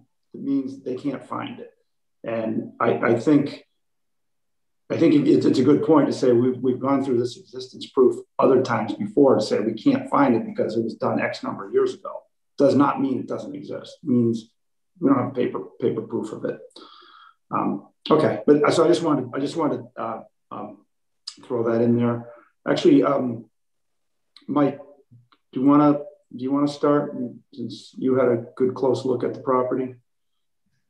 Yeah, for what I did is with David, I did a site visit at both Dave's house and Debbie's, just so I could really try to understand the lay of the land to see where the issues were. I didn't go inside the facility, but I did do a complete walk around. I got a really good understanding of my perception of both the application, the intended use for the special permit, as well as what my perception was is areas of noise or concern for abutters, specifically Debbie. And I was at her property, and that too was super helpful because what happens is the topography of her home's location, and I think her immediate abutter's location, is that the sound is traveling up from Ken's Route 9, that whole direction. It just kind of comes up.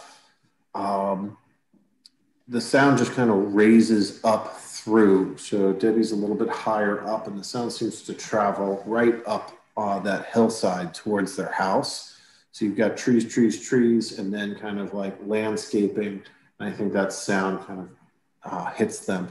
Debbie had forwarded me a video was taken by one of her abutters, her next door neighbor, excuse me, about, some of the noises issues that had been presented.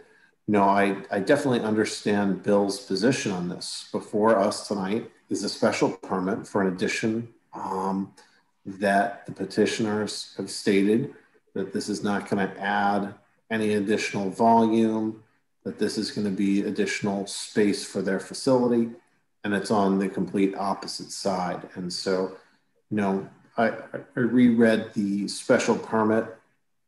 The language is with respect to granting a special permit, and what we're trying to do, no special. I'm looking exactly at section 174-9. Shall not be substantially detrimental or offensive to the neighborhood or destructive of values therein. In addition, the following special requirements comply, et cetera, et cetera. And so the question is this addition, again, I want to hear from the abutters, but my concern is this addition on this side going to be more detrimental to those abutters? And I think that's the topic for our board tonight. But as far as the site visit and the facilities, I see that what I think are the pressure points are for concern. My perception is that where the structure is, if Debbie could have, and I don't want to speak for her, but if she could have the parking and the trucking reversed, that would ameliorate her concerns, but obviously present concerns for the opposite abutter. So I see the issues before them, and I look forward to discussing all these matters with the board. But that was my perception of being at both locations. Yeah. If I could, Mr. Chair. Yep. Mike, I believe the film that you saw might have been taken by Chuck Haggerty. I believe that's the case, yes. The next door neighbor. Yeah. I don't know if there was ever one done by anybody else. I agree. It seemed pretty contemporaneous, the sound. I mean, I can't, it's complete hearsay if we want to use a legal term in this setting. But at the same time, taking it on its face value, I was like, yeah, I wouldn't want that either. But again, I question, and I hear your points with respect to, we're not here for adding or changing this side of this building. We're talking about a request for a special permit on the opposite side that the petitioner is asserting is not going to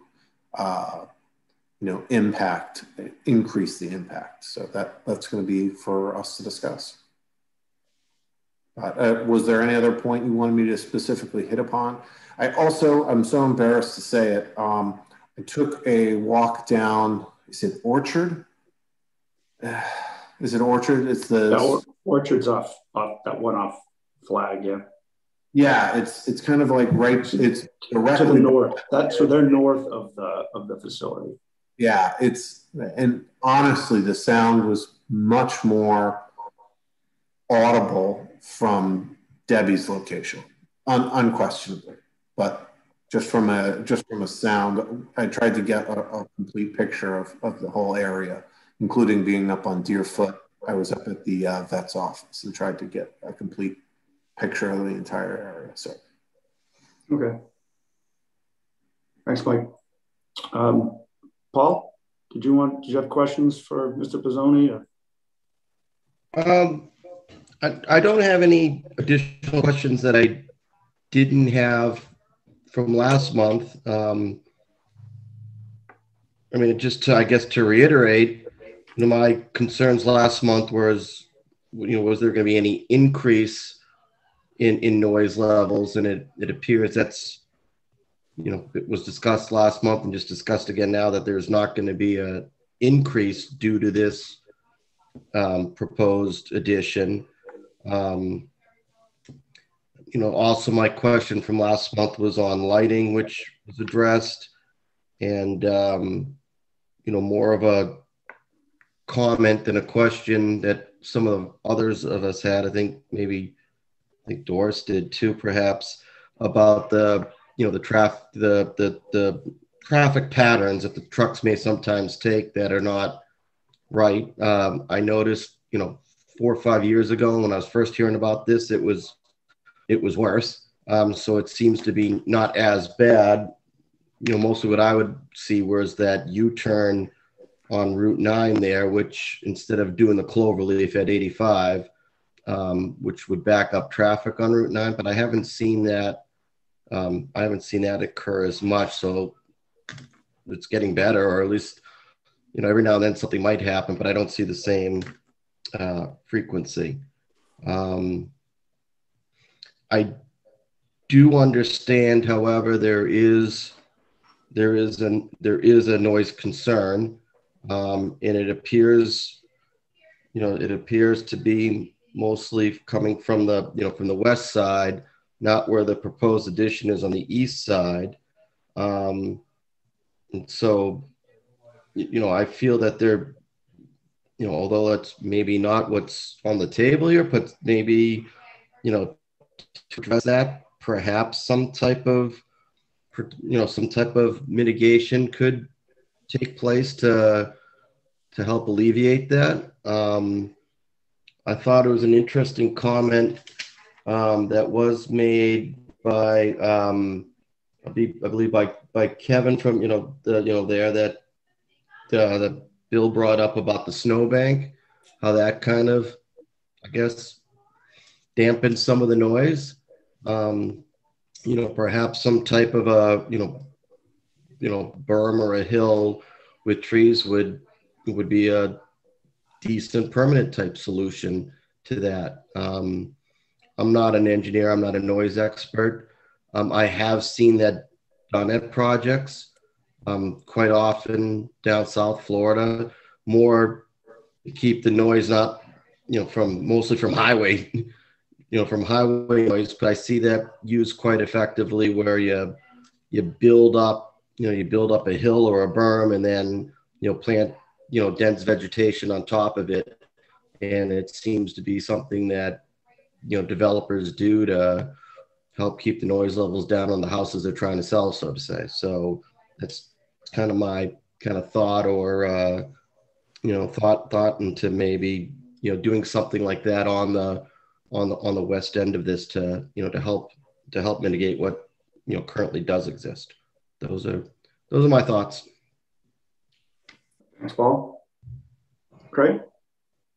I have two things. I want to kind of echo what Mike was saying in regards to the fact that, what we're asked to look at is the impact of this addition and its potential increase, substantially detrimental increase to what exists now. So I think kind of keeping that in mind as we hear the rest of the comments is going to be important. I also want to caution us from overstepping our purview. This will go in front of planning board for site plan review. They are typically the ones that talk about vegetative screens and berms and the like. And it will go in front of Conservation Commission for wetlands and stormwater retention and things of that nature. So I know in the letter we got, it mentioned a bunch of those things that aren't in our purview. We have had our hands slapped, so to speak, for what people perceive as us overstepping in the past. So, I think it would be important for us to really kind of stick to, as Aldo has always told us, the four corners of what's in front of us. Thanks, Craig. Doris? You're on mute. You have to come off mute first. Yeah. Hi. There you go. At our last meeting, I felt very satisfied in answering the questions that I had.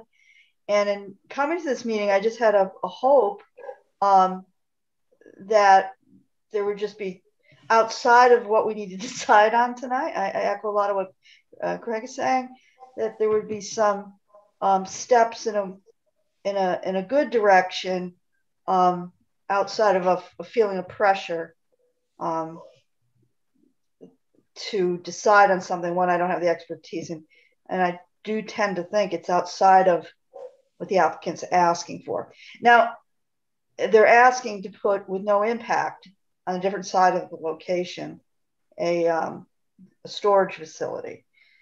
So Attorney Pizzoni, I hear your frustration in that regard. So what's escalating it, and it's something I consider, what's escalating is there's no mitigation. It doesn't feel as though we're having any mitigation process. And I do have a concern, it was in my last set of meeting notes, that as we go forward, the conditions in the last special permit, they're just not being met. So I'd like to hear a little bit more feedback on that. Why put a condition in if it's the roads, because there's been a bit of a, roads, why put a condition in? Or why put a condition in to put a sound wall in if it doesn't meet it? It doesn't meet it. So I think there's a failure either in a serious responsibility that those trucks don't go down the side roads. And that's something I'm very serious about, because that is within the corners of this application and in the last special permit. Besides saying we're going to do it, how do I know it's going to get done? Because I don't, from the feedback and my driving up on the roads, it didn't happen. And now we have a very costly sound wall, and it is outside the applicant if there's no additional impact. That really needs a serious commitment to get mitigated. There is noise, but it's not in the application. It doesn't appear to be in the application that you're stating. I don't know if I'm saying that correctly. I mean, maybe you could comment on that. What are we going to do about the traffic? Sure. And please, besides being upset, which is, I understand why people get upset. What are we going to do? What do you think you're going to do besides, we're just going to work it out? Because now we have two attorneys, and that is really outside of this meeting. We have turned it to attorneys. That's never a good sign. Never a good sign to have two attorneys going at it. If I could, Mr. Chairman, may I respond? Yes.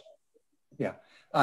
First of all, the traffic turning out on Route 9, we try to monitor that on a daily basis. We don't control everybody that comes there because they're not our workers.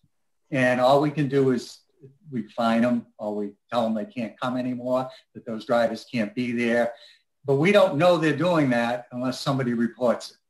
So the only time we know it's happened is when the police let us know, or the building department call us and let us know. When we do, Jim steps into it. He sends out more emails to all the drivers. You're not supposed to go there. It's posted in the facility. So it's an ongoing process, because you get new drivers that come in, they hit their GPS, they do the wrong thing instead of doing the right thing.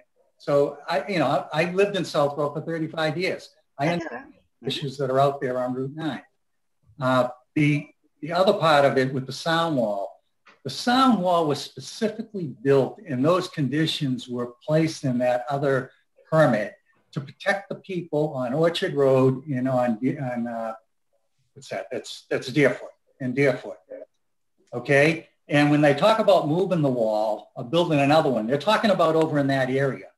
They weren't talking about at the other end. They were talking about just in that area. Right. One of the things we went back and forth with when we wrote that condition was, we can't be at the mercy of just somebody saying, oh, it's too loud. They have to prepare a study that shows that we've exceeded DEP's limitations, and then we have to deal with it.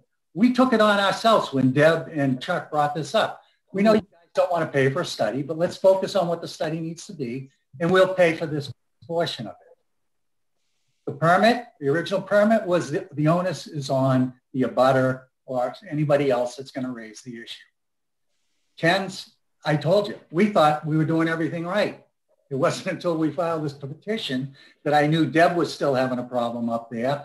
And it was for the first time I've heard people on Orchard Road complaining again, and or Deerfoot. So if the noise is over there, they haven't been calling who they were supposed to, which was the Board of Health or the building department, so we would know about it. Mm. It just all of a sudden, it's here today. How do we react if people aren't giving us a chance to react? Yeah, I'm listening. I'm trying to listen, of course. I thought I had read a letter, and there's definitely a communication that is outside the corners of this. There's a letter that seemed to detail all this communication that could have corresponded that says the problem was ongoing. So either it's true or it's not true. That's all I'm saying. So I got a letter. Now said that could be true or not true. That says there was a step-by-step sets of communication between Kens. Now maybe it went to the wrong person, but there has been communication. So can you tell me when that letter came? There's a letter, I think Deb attached to the meeting notes that says on this day we spoke, on that day we spoke. And when somebody, certainly when Deb joins in, I'm going to get corrected in some ways, but am I incorrect in saying that, Katie? There was a letter from Deb and it kind of outlines out, we talked, we didn't talk. I can pull it. I saw Deb's letter, but the letter she attached, I thought was from the Deneen's or somebody did back in 2014, which is something we addressed back in 2014. I'm talking about today. The only notice we ever got, and we had to pull the files from the police department, where we were called out to Chuck's, we were called out to Deb's. We went out there, we didn't hear anything. We came back again, we didn't hear anything. Or we came and we heard a little bit of something this time. So and we responded to that. That's when we started meeting with them last year. But other than that, we have not heard anything from. Okay. Remember, our permits were granted back in 2000. I absolutely know that, Attorney. Right.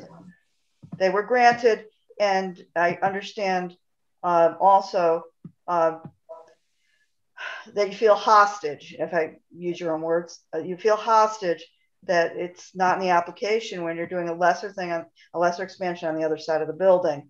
But there are abutters that are complaining. So that's the problem. I understand the problem. And like we said, and like the past boards have said, if you're exceeding the DEP standards and you have to bring proof forward to show that, we have to address it. That's separate and apart from this addition we're trying to put on. That's something that's ongoing. That's going to be out there forever. It's regulated by the state. Anybody can do that, but they have to bring forward substantive information and reports and studies to show that you're doing that. If I could interject real quickly here, Bill.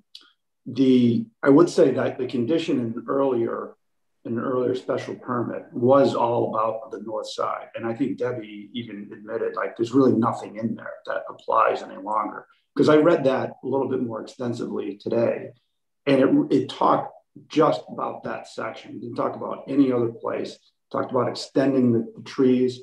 So I don't think that earlier condition applies here. Is all I would say. And if I might, Dave, back in all the prior hearings, we never heard anything from anybody up on Deerfoot Road that there was any noise on that end of the building. And that's where all the traffic was, except for 2 bay doors. Right. You know, and you know, we know things change, and we do want to be good neighbors. Okay. Did you have anything more, Doris? No, it's more of a comment that there's a set of parties that say they didn't hear, and there's a set of parties that said they communicated. So, I mean, that I don't need to hear more about. Yeah, I mean, my understanding. I don't need to hear more about that. From talking to the building commissioner is, you know, there were some police reports, which Bill referenced, but I don't think she had anything else other than those police reports, which seemed to be bunched up in, I think it was January and February of 2020. I think there was 3 of them. So, okay. I'm sorry, Doris, are you set now, or? Am I set? Yeah. I'm definitely set. Yes, I'm absolutely set. No problem. Thank you, Attorney Pizzoni. Jamie, you're not a voting member on this board, but I don't know if there was something that popped up. It's something you thought should be addressed. I just have a few thoughts. First of all, I understand what Mr. Pizzoni is saying, that are we too in the weeds about things that aren't relevant? But I also think that there's a reason we send these notices to all abutters, even if it's not the abutter who may be directly impacted or as closely impacted where the addition will be. So I just think that's something to take into consideration, in addition with the fact that there's going to be construction noise, in addition to the noise that's already being complained about. I get it. It's like we need to separate ourselves from an issue that was before. But I think the reason, and when Michael read that bylaw or the standard, there's a reason we contact all these abutters and find out what they think of this. And maybe some of them felt like they didn't have a voice before a new application came in front of them. Maybe they felt like, okay, now they want to build again. Well, I'm not even happy the way it is now. So even if it's not directly impacting them, the new addition, that's kind of where their mind is. And I think it's something to take into consideration. The only other thing I was going to say is that I live on Lover's Lane, so I walk down Orchard all the time. And I think that I can't hear anything, but the way the topography is, the houses at the end are kind of on a hill, and I don't think we would, just walking the street, we'd have to trespass into someone's backyard to hear the actual sound. Those are just my 2 comments. Thanks, Jamie. I'll just add in a little bit here. I did see the site with Mr. Pizzoni and Mr. Bourne. I think Mike and I would agree that there's little doubt that the refrigerated units would be the source of the issue. But I also agree that the special permit is about an addition on the east side of the building. And I do think it's a mistake to conflate the two. I think we do need to listen to the concerns of abutters. You know, I will add that because I ended up having some time there, Mr. Bourne gave me a tour inside the facility. And what was noteworthy was that you know, we could converse at normal conversation levels. It's not noisy inside the facility. The only, I guess, clarification I would ask Mr. Pizzoni is, in the addition, is that just more of the same warehouse operation that's going to be happening there? Like, in other words, should there be a concern of more noise in that addition versus the rest of the facility? Actually, it's just going to be an expansion of the robotics and the racking. Okay. It's going to be the same thing that's there. Okay. Deeper. All right. So it's the same thing that's there, and I'm just noting as somebody who saw the facility that it was not something where it was, I'd say, exceptionally noisy inside the building, which would make me think, you know, I don't think there's going to be much of an impact noise-wise outside the building either. So those are my comments on it. Again, my thought is it is something that I think Ken should follow up on, but I don't think it's part of the special permit. So Katie. Just a quick thing. I just wanted to my impression, two separate points on this. The one point I wanted to make, I didn't think it was the refrigeration trucks, to be honest. I thought that those ran pretty quietly. I think the noise that I heard the most acutely was when, because the trucks need to turn off, they don't idle. It's the starting and stopping and restarting of those trucks as they load into the bays. So like, I didn't think my perception wasn't the refrigeration trucks. I think it's a cacophony of the trucks, the refrigeration, the flow, Route 9, and all of that sound is then coming up, unfortunately, to Debbie and her direct neighbor. I think the sound, literally, the topography of the land brings that up.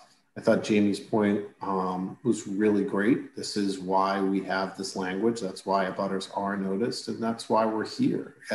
Yes, I agree that these are separate issues, but those, you know, I thought the way that Jamie framed it with respect to a lot of times people just kind of no, I don't have anything else to, a way to deal with it except now. So I'm interested to hear what the abutters have to say.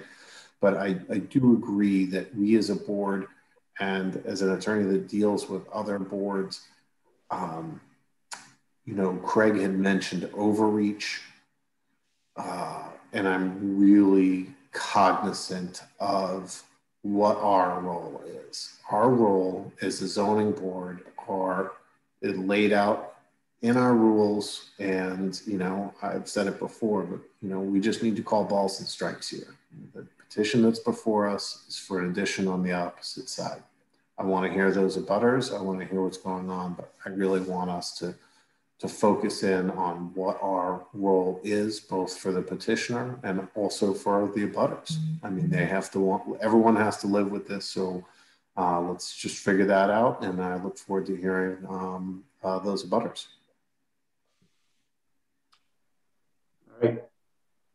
All right. Katie, I think we could probably let some of the abutters in, or the public.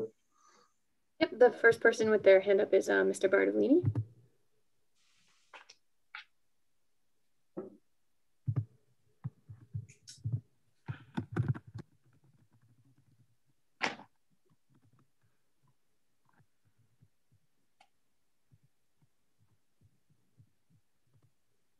Can you hear me now?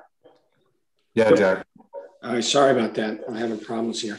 I want to speak. I own the property across the street on. Jack, sorry, if you could just. John Bartolini Jr., 4 Wire Circle, Southborough, Massachusetts. My brother and I own the property across the street at 278, 276, 278, 280 Turnpike Road. I just want to bring up, I'm going to go in a different direction here. The drainage on that piece of Route 9 goes from south to north. And I just want to make sure, I haven't seen these plans. I did talk to Bill a while ago. I'm sorry I missed the first meeting. But I just want to make sure that with all these talks of berms and things, that the drainage is not impeded from the south side of Route 9 to the north side of Route 9 as it travels through this property. I've worked with Kins before. They're very good people to work with. We had a horrific problem with beavers a couple of years ago, and they took care of it. Actually, it took about 2 years to get to straighten out the beavers, but we worked with their engineers and my engineers, and they did a wonderful job. But my concern is the flow of the drainage from the south side of 9 to the north side. So I just want to be on the record for that. Other than that, I have no problem with this. Okay. Great. Thanks, Jack. Thanks, Jack. Thank you.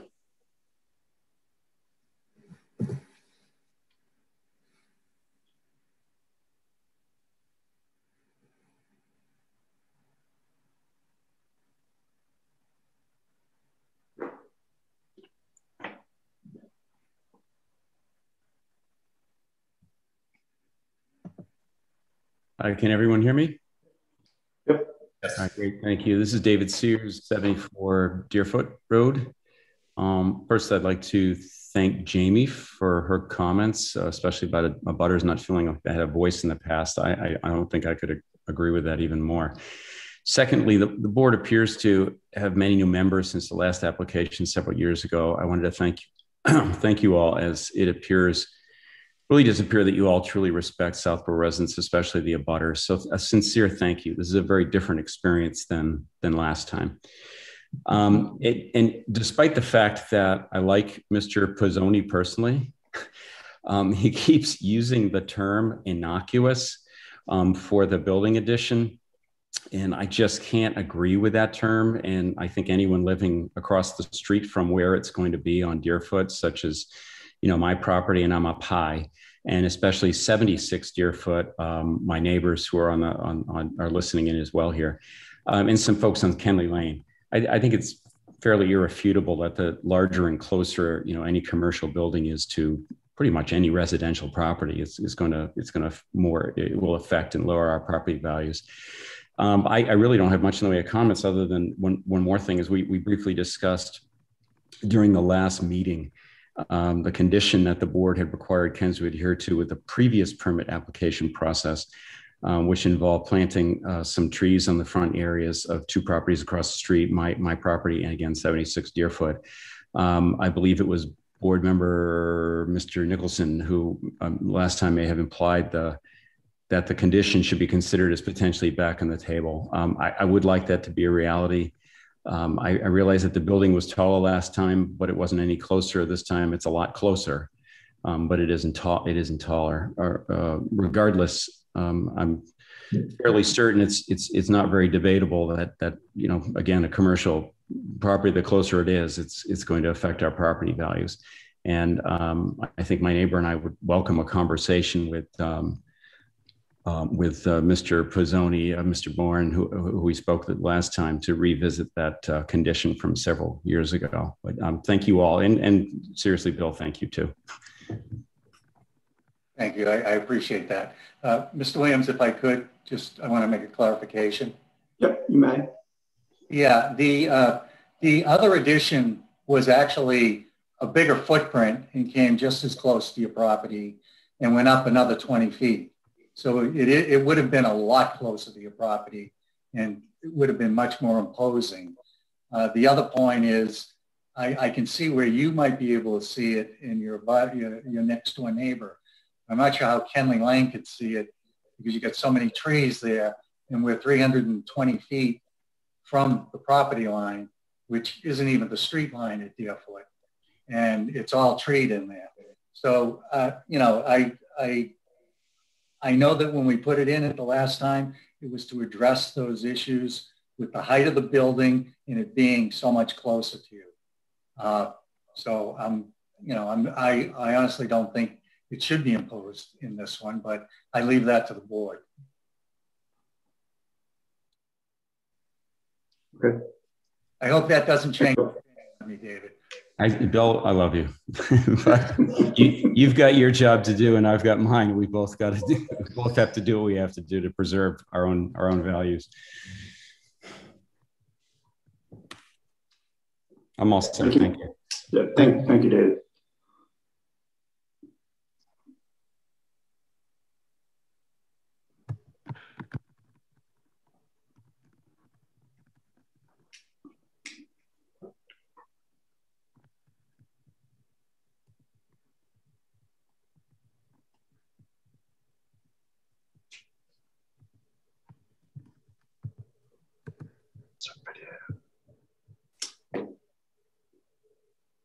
Good evening. This is Nathaniel Stevens. Can you hear me okay?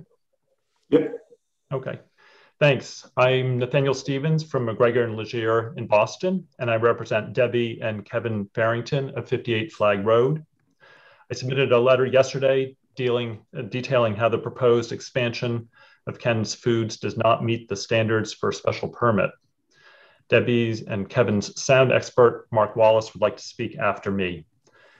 Given the existing and historic noise and traffic issues of the current facility, this operation is presently failing the standards for a special permit because its benefits are not outweighing the adverse effects on the town, the neighbors, the health, and the safety of the town residents. It's not in harmony with the purposes of the zoning bylaw. It is in conflict with public health. We have not seen sufficient evidence that the proposed addition will not change this balance. For instance, while Ken's Food stated at your last hearing that it would be a wash in terms of truck traffic, whether there be additional truck traffic, they did not specify whether the mix of truck traffic would change, whether it would be at different hours, or whether there would be fewer or more refrigeration units.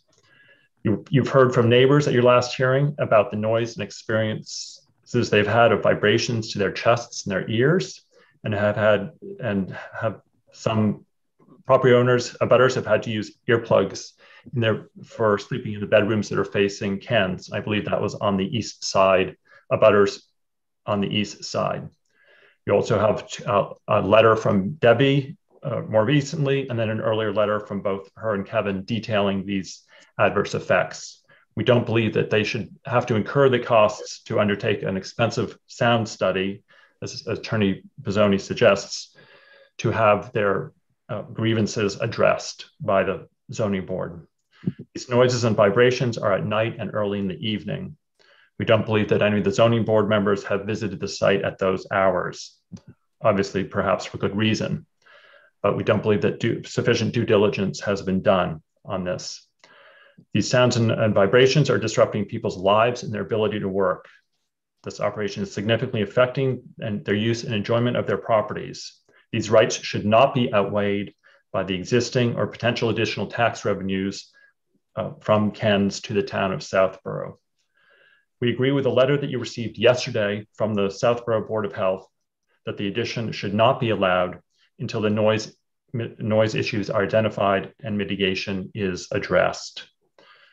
We also note that the existing operation is about 7 times that is allowed in an industrial district as of right.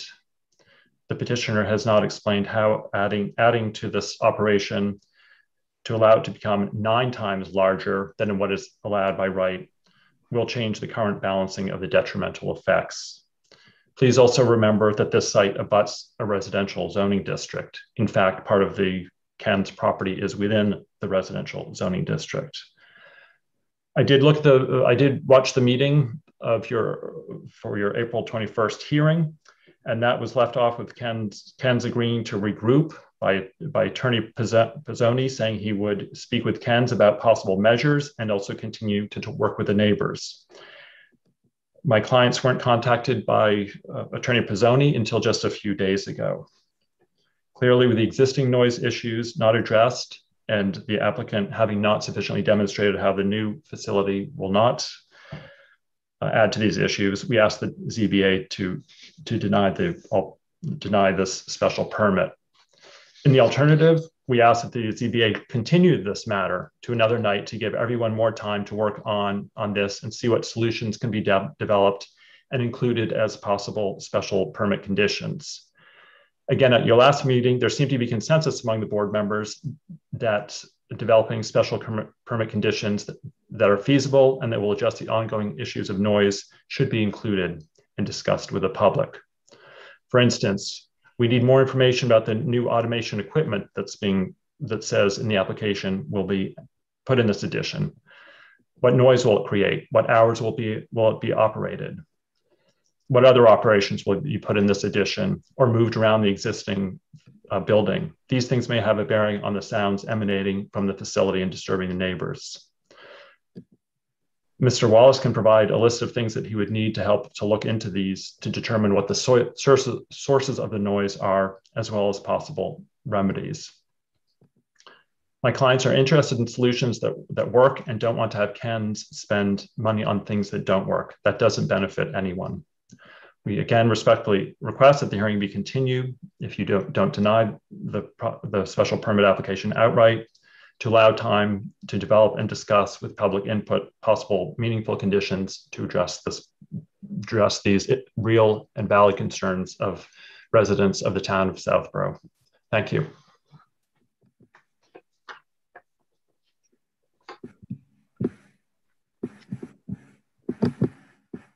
Thank you.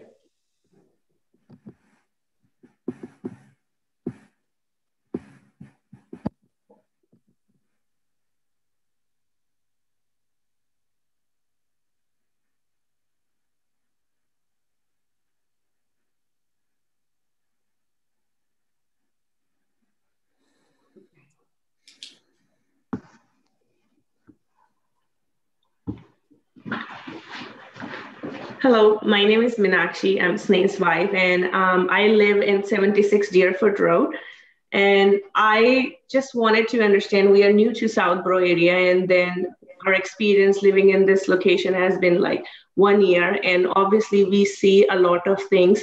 And one thing Mr. Pizzoni mentioned that there are trees and we don't see it. We clearly see everything, even there are like construction equipment on this side of the Deerfoot Road. We see everything. So I wanted to understand what is being done to make sure it's not going to increase more noise on our side. And I echo with the comment that Dave has about the visual.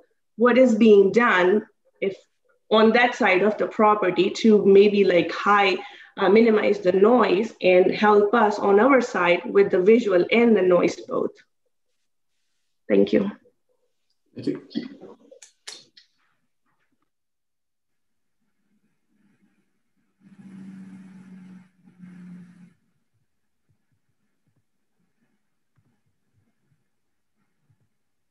Thank you very much. I wasn't sure if you were done, but I just wanted to say thank you for your comments on that.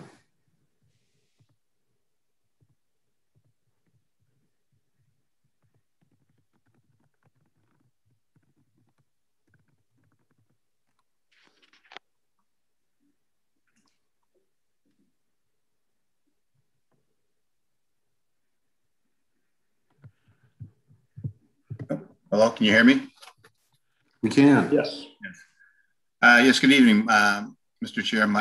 For the record, my name is Mark Wallace. I'm a vice president at Tech Environmental.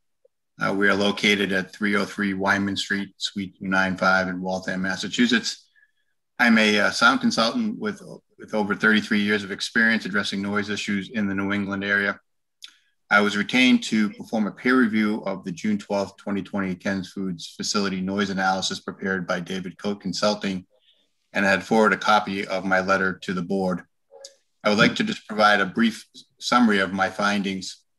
The sound study included both on-site and community noise measurements to address complaints about truck noise from the neighbors on the west side of the facility. Specifically, the sound study focused on truck refrigeration units and its possible potential for low frequency noise impacts. The sound study primarily focuses on the results of unattended sound monitoring where there was no observer to accurately document the sound contribution from the refrigeration trucks at 24 and 58 Flag Road. This approach does not follow proper acoustic standards and procedures, nor the Mass DEP procedures to assess whether a facility is in compliance. The sound study also assumes that the nuisance noise that abutting neighbors have complained about is attributed from trucks.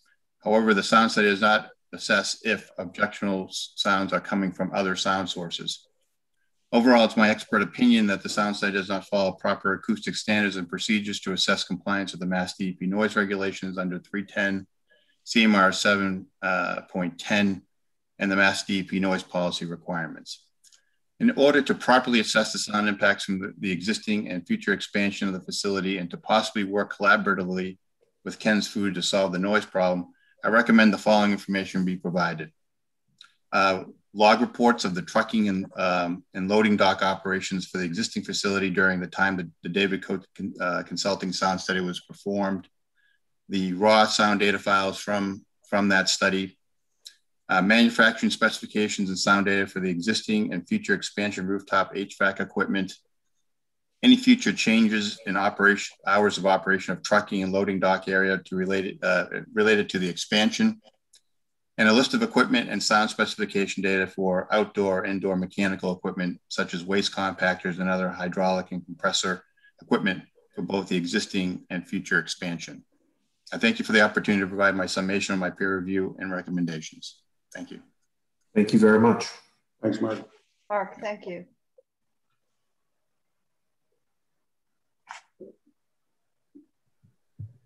I don't see any other hands up at the moment. You don't? Okay. All right. I was going to say, Mr. Bozzoni, would you like to respond? I imagine you would. Yes. Well, a couple of things. What people don't understand, we're here for a special permit for an extension on the east side of that building that's really just 3 walls tying it into there. There's going to be no other activity on that outside. It's going to be like they're looking at the same building, only 50 feet closer, okay, which isn't even to where the parking lot is, or isn't even to where the retention pond is, or even isn't close to where the fence is on the Ken's property. So it's not going to change from a visual aspect that much from over there. And there's not going to be any activity on that side of the building. So there's no increase in activity over there. We did tell you there's going to be no increase at the site because right now there are trucks coming from Ken's, dropping stuff off and going back and forth. They're not going to have to do that any longer because we're going to have the larger capacity. So there's going to be less truck traffic during the day. as far as the Board of Health letter, it really doesn't say anything other than they received a few comments from people that there's a noise issue. They didn't look into it. They didn't review the study. I know that Paul Pazinski had started looking at this over a year ago, and they deferred to DEP to do their bidding, okay? As far as the sound study goes, we stand beside it. As I said, the first sentence defines the scope of what the study is going to be in that first paragraph. And it was because that's what the neighbors and that's what Ken's thought the issue was. If Ken's isn't going to pay for a full sound study for something that they don't think exceeds the standards. The opportunities there for the community, the neighbors, they've hired a peer reviewer, let him do his study. We didn't have somebody sit up in Deb's backyard for the 4 days while this was going on to monitor the equipment, because we didn't think she was going to want somebody there. And also and I think the peer reviewer will agree that what we did was we determined a baseline for what the sound of the refrigeration was. And that gives you something that you can go off of. And, you know, it's not like we were trying to pull a fast one. We did the study we were commissioned to look into and to do, and what we thought was the issue. If there's a further issue they think it is, if they can do their own sound study, we're happy with that. As far as Mr. Stevens' position, I stand by my submittal, which outlines how Ken's meets the criteria for a special permit for what, you know, and I won't call it innocuous again, but for an addition on that side of the building with no windows, no doors, that isn't going to impact any noise over on that side. I just think that, you know, we need to look at what the jurisdictional requirements are for your board, what the jurisdictional requirements are for other boards. There are other jurisdictional avenues with DEP to address the sound.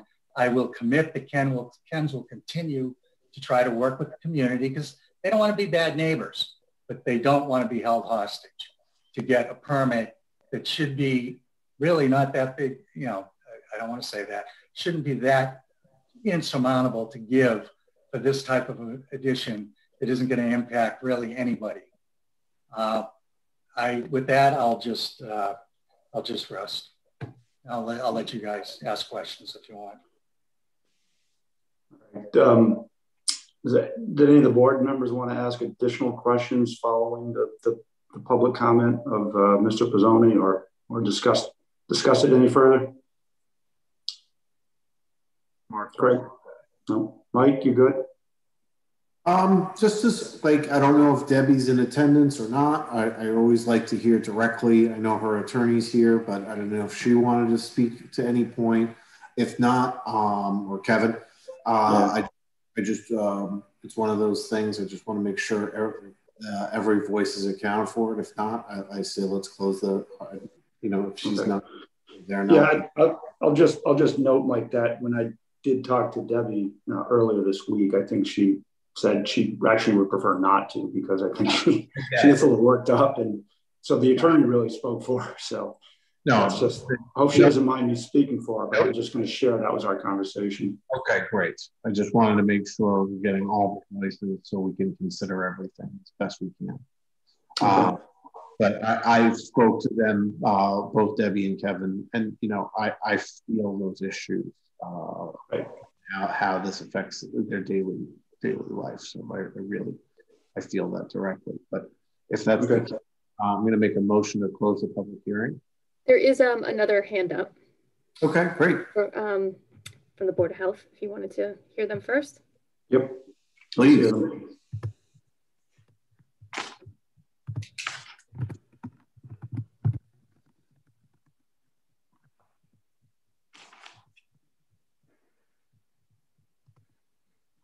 Hi, Heather Alker from Board of Health. I only joined into this position mid-January, so obviously this is all new to me.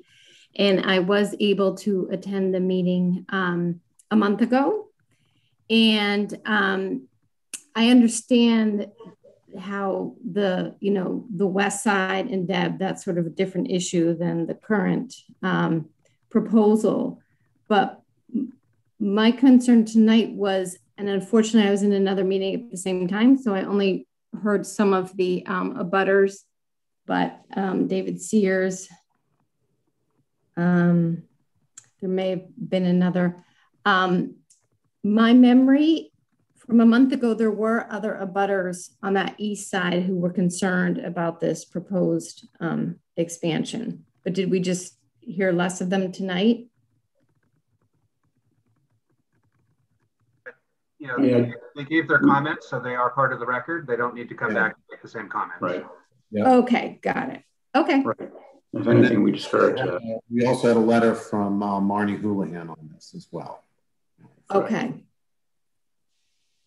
Right. And I don't, you know, I can't speak to other avenues of reporting, but I certainly did hear that last meeting. There definitely were concerns from the abutters about this current proposal. Correct. Right. Okay. Thank you, Heather. Thank you very much. Are there any other hands up, Katie? Not see any. Then I'm going to resubmit my motion to close the public hearing. Second. Okay, we have a motion to close the public hearing. Seconded. All in favor? Aye. Doris? Aye. Paul? Aye. Mike? Aye. Craig? Aye. And aye for Williams. Right. Okay. The public part of the meeting is closed. I don't know if we want to discuss anything additional before going directly to a vote. Consideration of conditions, or just a vote? No, I thought Debbie and Kevin's attorney did a good job raising his positions as well as Bill for his, Mr. Sears and the other abutters. I hear all those voices, and at the same time, I look at the structure and the proposed addition, and those sound issues, I think, are genuine. I think they are a point of concern. I don't think that this addition is going to affect that. I think that is a separation. They are building an addition on the other side of the building. There are, I think, genuine concerns that need to get addressed, but my position on this is the special permit. Is this addition going to be substantially more detrimental than what's existing there now? And what's existing there now, I'm not saying is acceptable. That's a different story. Enforcement's a different story. But the petition that's before us as a board tonight, the way I see this is they want to build this addition that's less in size than what was previously approved. It's still substantially quite a distance from Deerfoot Road, having been on the site and knowing what the size that they're intending to put in at the same height. I honestly think once it's built, people won't even be able to tell the difference what was there before and what's there now. So, you know, it's my position that the issues are genuine, they're real, but I don't see how the petitioner's request to build an addition on the opposite side impacts or is more detrimental than what's existing now. Thank you. Craig? Yeah, I'm going to echo that comment from Michael. There were a couple of other comments that got brought up, you know, in terms of drainage, which, you know, I want to just make sure everybody understands we'll go in front of the Conservation Commission. They will be looking at that. Mr. Sears mentioned the trees. I did mention whether that should be on the table. I don't think it should be a condition. I think we can probably take a vote on a separate motion outside of this to send a letter to the planning board, kind of highlighting the concerns that we had and the neighbors had as part of this process to ensure that they look at those issues. So, you know, it's not that we're not hearing them. It's just, again, looking at this specific application, the addition does not seem to be making the existing noise concerns substantially worse. And there is benefit to the town. There is increased tax base. There is fees for building. There's other things of that nature that will benefit the town. And I think therefore we are within our four corners of what's in front of us in a position to approve this. Greg, Doris or Paul? So it's on the other side of the building. The petition says they're not going to increase the impact, but with a great caution, and I wish I could place it in a condition, with great caution. I don't, outside of this board, we had a series of experts say there's a problem, and I would suspect they're just going to continue pursuing it through the process. I'd like to see more cooperation on both sides to resolve, in serious to resolve, because I sense, what's the word, resistance. They're always wrong. I hope that's not the case. I hear on one hand, we cooperate, but that's not what you're saying, because you don't agree. So is that cooperation? I would strongly encourage and caution outside of this board to seriously come to some mitigation, because those concerns are real. And on the other hand, inside the board, we're just looking at this petition at this location on the opposite side. And I don't think there's something dubious in requesting a lesser addition. So that's, and with some thoughts from the other members of the board, because I do think there's a small pattern, and I do see it as a responsibility to place a condition on. I'm not seeing that solely as the police department, the health department, and the conservatory department to mitigate traffic. If we have a condition on, I don't know what that condition is going to look like. I want it to stick. I don't want to be backed. I'm one of those accountability people. I wouldn't want to be backed. It would affect the way I think about, and I think very highly of Ken's. And I truly appreciate the increase in the tax base. That would be good.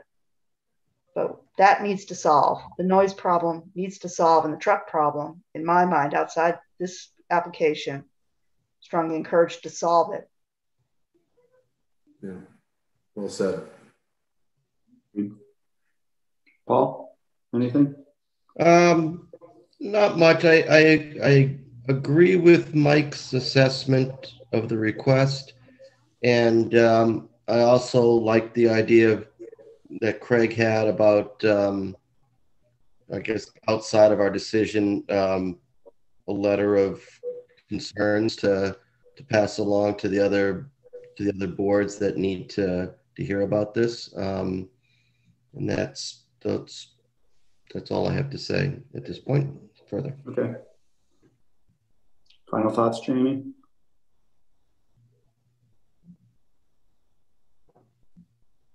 Nothing major. I understand the point of the petition. I don't love the wording of being held hostage. And I also don't like the wording that, well, this is a give me permit. We're just going to give this. It was an automatic. So why are we questioning it now? I think that kind of questions why we have a board in the first place. So I understand what you're saying about how typically this would be an easier confirmation without these sound issues. I also think that Mr. Pizzoni opened the door to the abutter complaints when he said, "Oh, we haven't heard anything." Well, there are complaints. So I completely understand both sides. I just wanted to point that out. I don't get a vote, so those are my thoughts. Thanks. So I'll thank you, Jamie, and everyone. I'll try to be brief here. I think I echo what Craig and Mike and Paul have said, that there is a serious sound issue that I think Ken's needs to address, but I do not think that has any connection to the special permit application in this case. I would say history would suggest that they are good neighbors, and I don't have any reason not to believe him that they're going to continue to be good neighbors. So I think the idea of sending something to the planning board is good. I also actually just want to make a minor point where Mr. Pizzoni noted that the Board of Health submitted, a memo, but he's correct in saying that all it really did is said their neighbors have concerns. There's no data saying this is the problem. So I think that's separately. I think that's to be pursued separately. So, all right, that's it. I've said my piece. I will move to grant the special permit application for 325 Turnpike Road. I'll second that. All right, we have a motion to approve the special permit as written with a second. All in favor, say aye. Doris?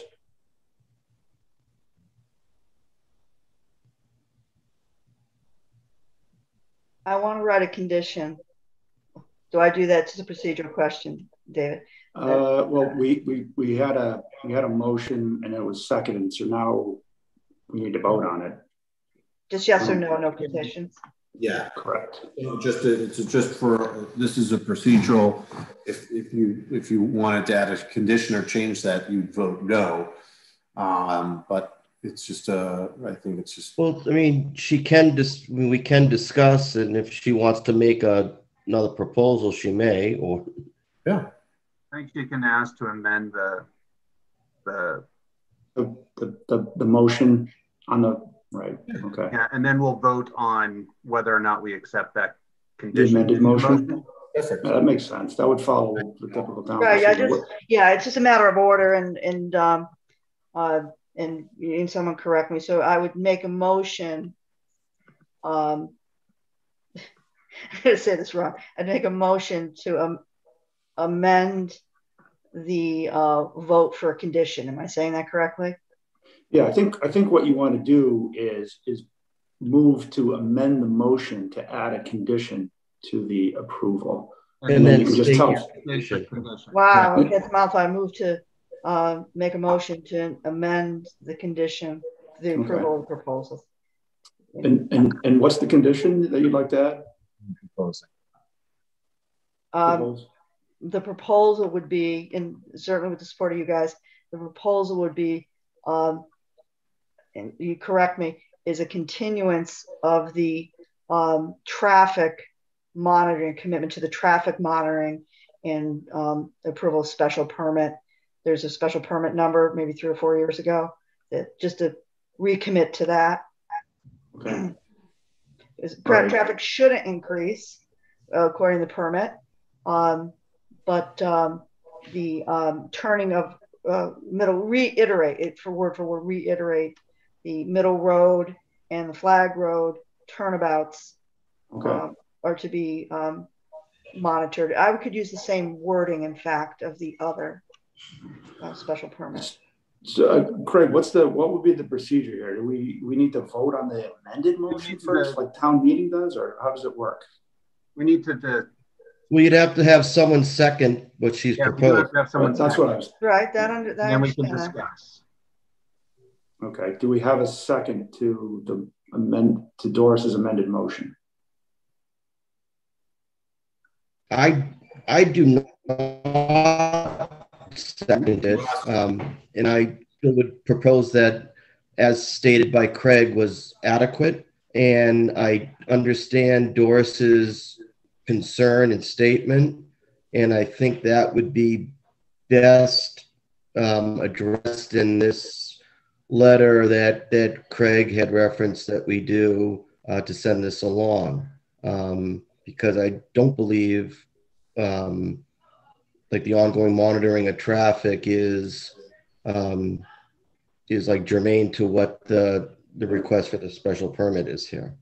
Yeah, and I would find it adequate if Greg puts it in the letter specifically sound and traffic control to the planning board. That that would be, I see your point. That would be adequate for me. Okay, can you withdraw your motion then? Okay, so I'm going to withdraw my motion to back to the original motion. All right, okay. So that brings us back to the original motion, which was to approve it as written, seconded by Paul. So back to the original motion, Doris, how do you vote? I'm in favor of giving Ken's Food the special permit to put on the lesser edition, yes. Mm-hmm. Paul? I vote yes. Mike? Yes. Craig? Yes. And Williams, aye as well. All right. Thank you very much. You're welcome, Mr. Pizzoni.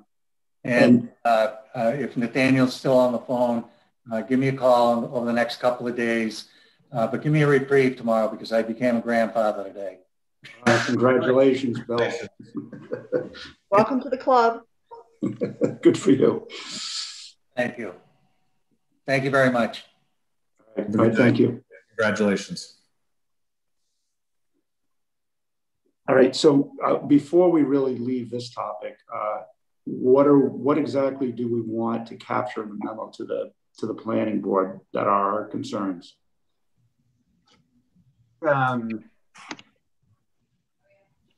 I think the main things that we're asking them to look at in terms of the site plan review are berms and plantings on the west side of the property to mitigate noise, as well as tree plantings along the east side of the property to mitigate sight lines for the people on Flag Road.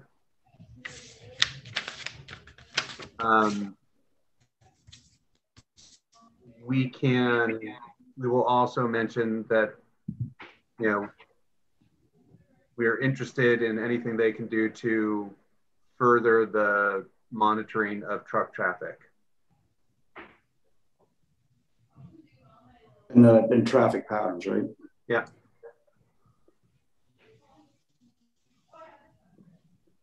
Did we want to address, I thought we had done that adequately in the last meeting, address soil, drainage. That's the engineer. Well, that's really conservation. Because that was addressed on the last meeting too. Yeah, I always feel like the issue that's brought up where there's inadequate drainage, if it's going to conservation, it really should be addressed by conservation. I think so. Visual, yeah. I don't. Okay, and we don't. I don't think we want to go down the path of Ken's commits to continuing to work with the neighbors. That's question. I'm not thinking. I don't think that's a good condition. No, and these aren't conditions. Suggestions.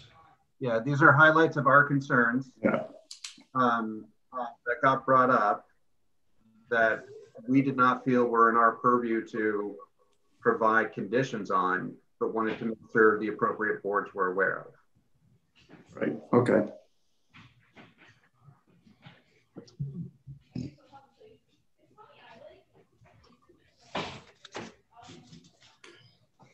Okay. So, all right. We should bring Debbie back in. I think if she's still there. Or I do want to mention there is another hand up. I don't know the public. The public meeting is closed though. Yeah, we don't really have a public comment section of our meetings. So we do see that Mr. Sears has his hand up. But I'm not sure we have necessarily a venue to take we gave a pretty adequate period for public comment. Well, my guess is he's not necessarily going to talk about Ken's because we definitely can't hear anything about that. Okay. If his comment is about the special permit application, we definitely can't hear it. Okay. It's almost 10 o'clock. I just want to be mindful of time here. Yeah. I think the only thing we left on the agenda was approval of minutes. Minute. Right. Yeah. So, Mr. Sears, if you do have a comment that you would like us to hear, then I would suggest sending an email or getting in touch with Katie. Yeah, we definitely want to hear from him. We definitely want to hear from him, but you know, I'm running out of time. Yep. Yeah. I think we've been more than reasonable in terms of the time. So I would agree with what you're saying. He's certainly got the opportunity to send us an email. I've received other emails, so I don't. They certainly have that ability, but I do think we should try to close the meeting by having a look at or discussing the minutes from the last meeting. I did take a look at them today. I mean, there was a lot there, but I mean, in my opinion, Katie did a really good job. I like them the way they are. I don't know how everybody else felt about them. I looked at them also, and I agree there was quite a bit, but I do think it captured accurately what transpired. Same with me. All right. Make a motion to approve the minutes as drafted. I'll second that. All right. A motion to approve the minutes as written, seconded. All in favor, say aye. Doris? Aye. Paul? Aye. Mike? Aye. Craig? And aye for Williams. Right. The minutes are approved. Before we leave, Katie, knowing that we just moved one to next month, what else? What are we looking at in June?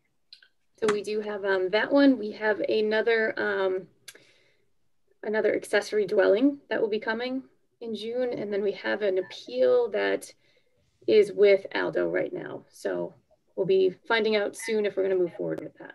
What's an appeal with Aldo? There's appeal of a building permit for a large addition. The appeal is brought on by the abutter, but no real error was highlighted. But it's the one off of Sears, right? It's presidential. Presidential. Yeah, the one we talked about. I talked about it with David and Michael. Yep. So. Okay. Yeah, I put it through just to see if there was any leg to stand on as far as moving forward. Right. Yeah, that just sounds unusual to me.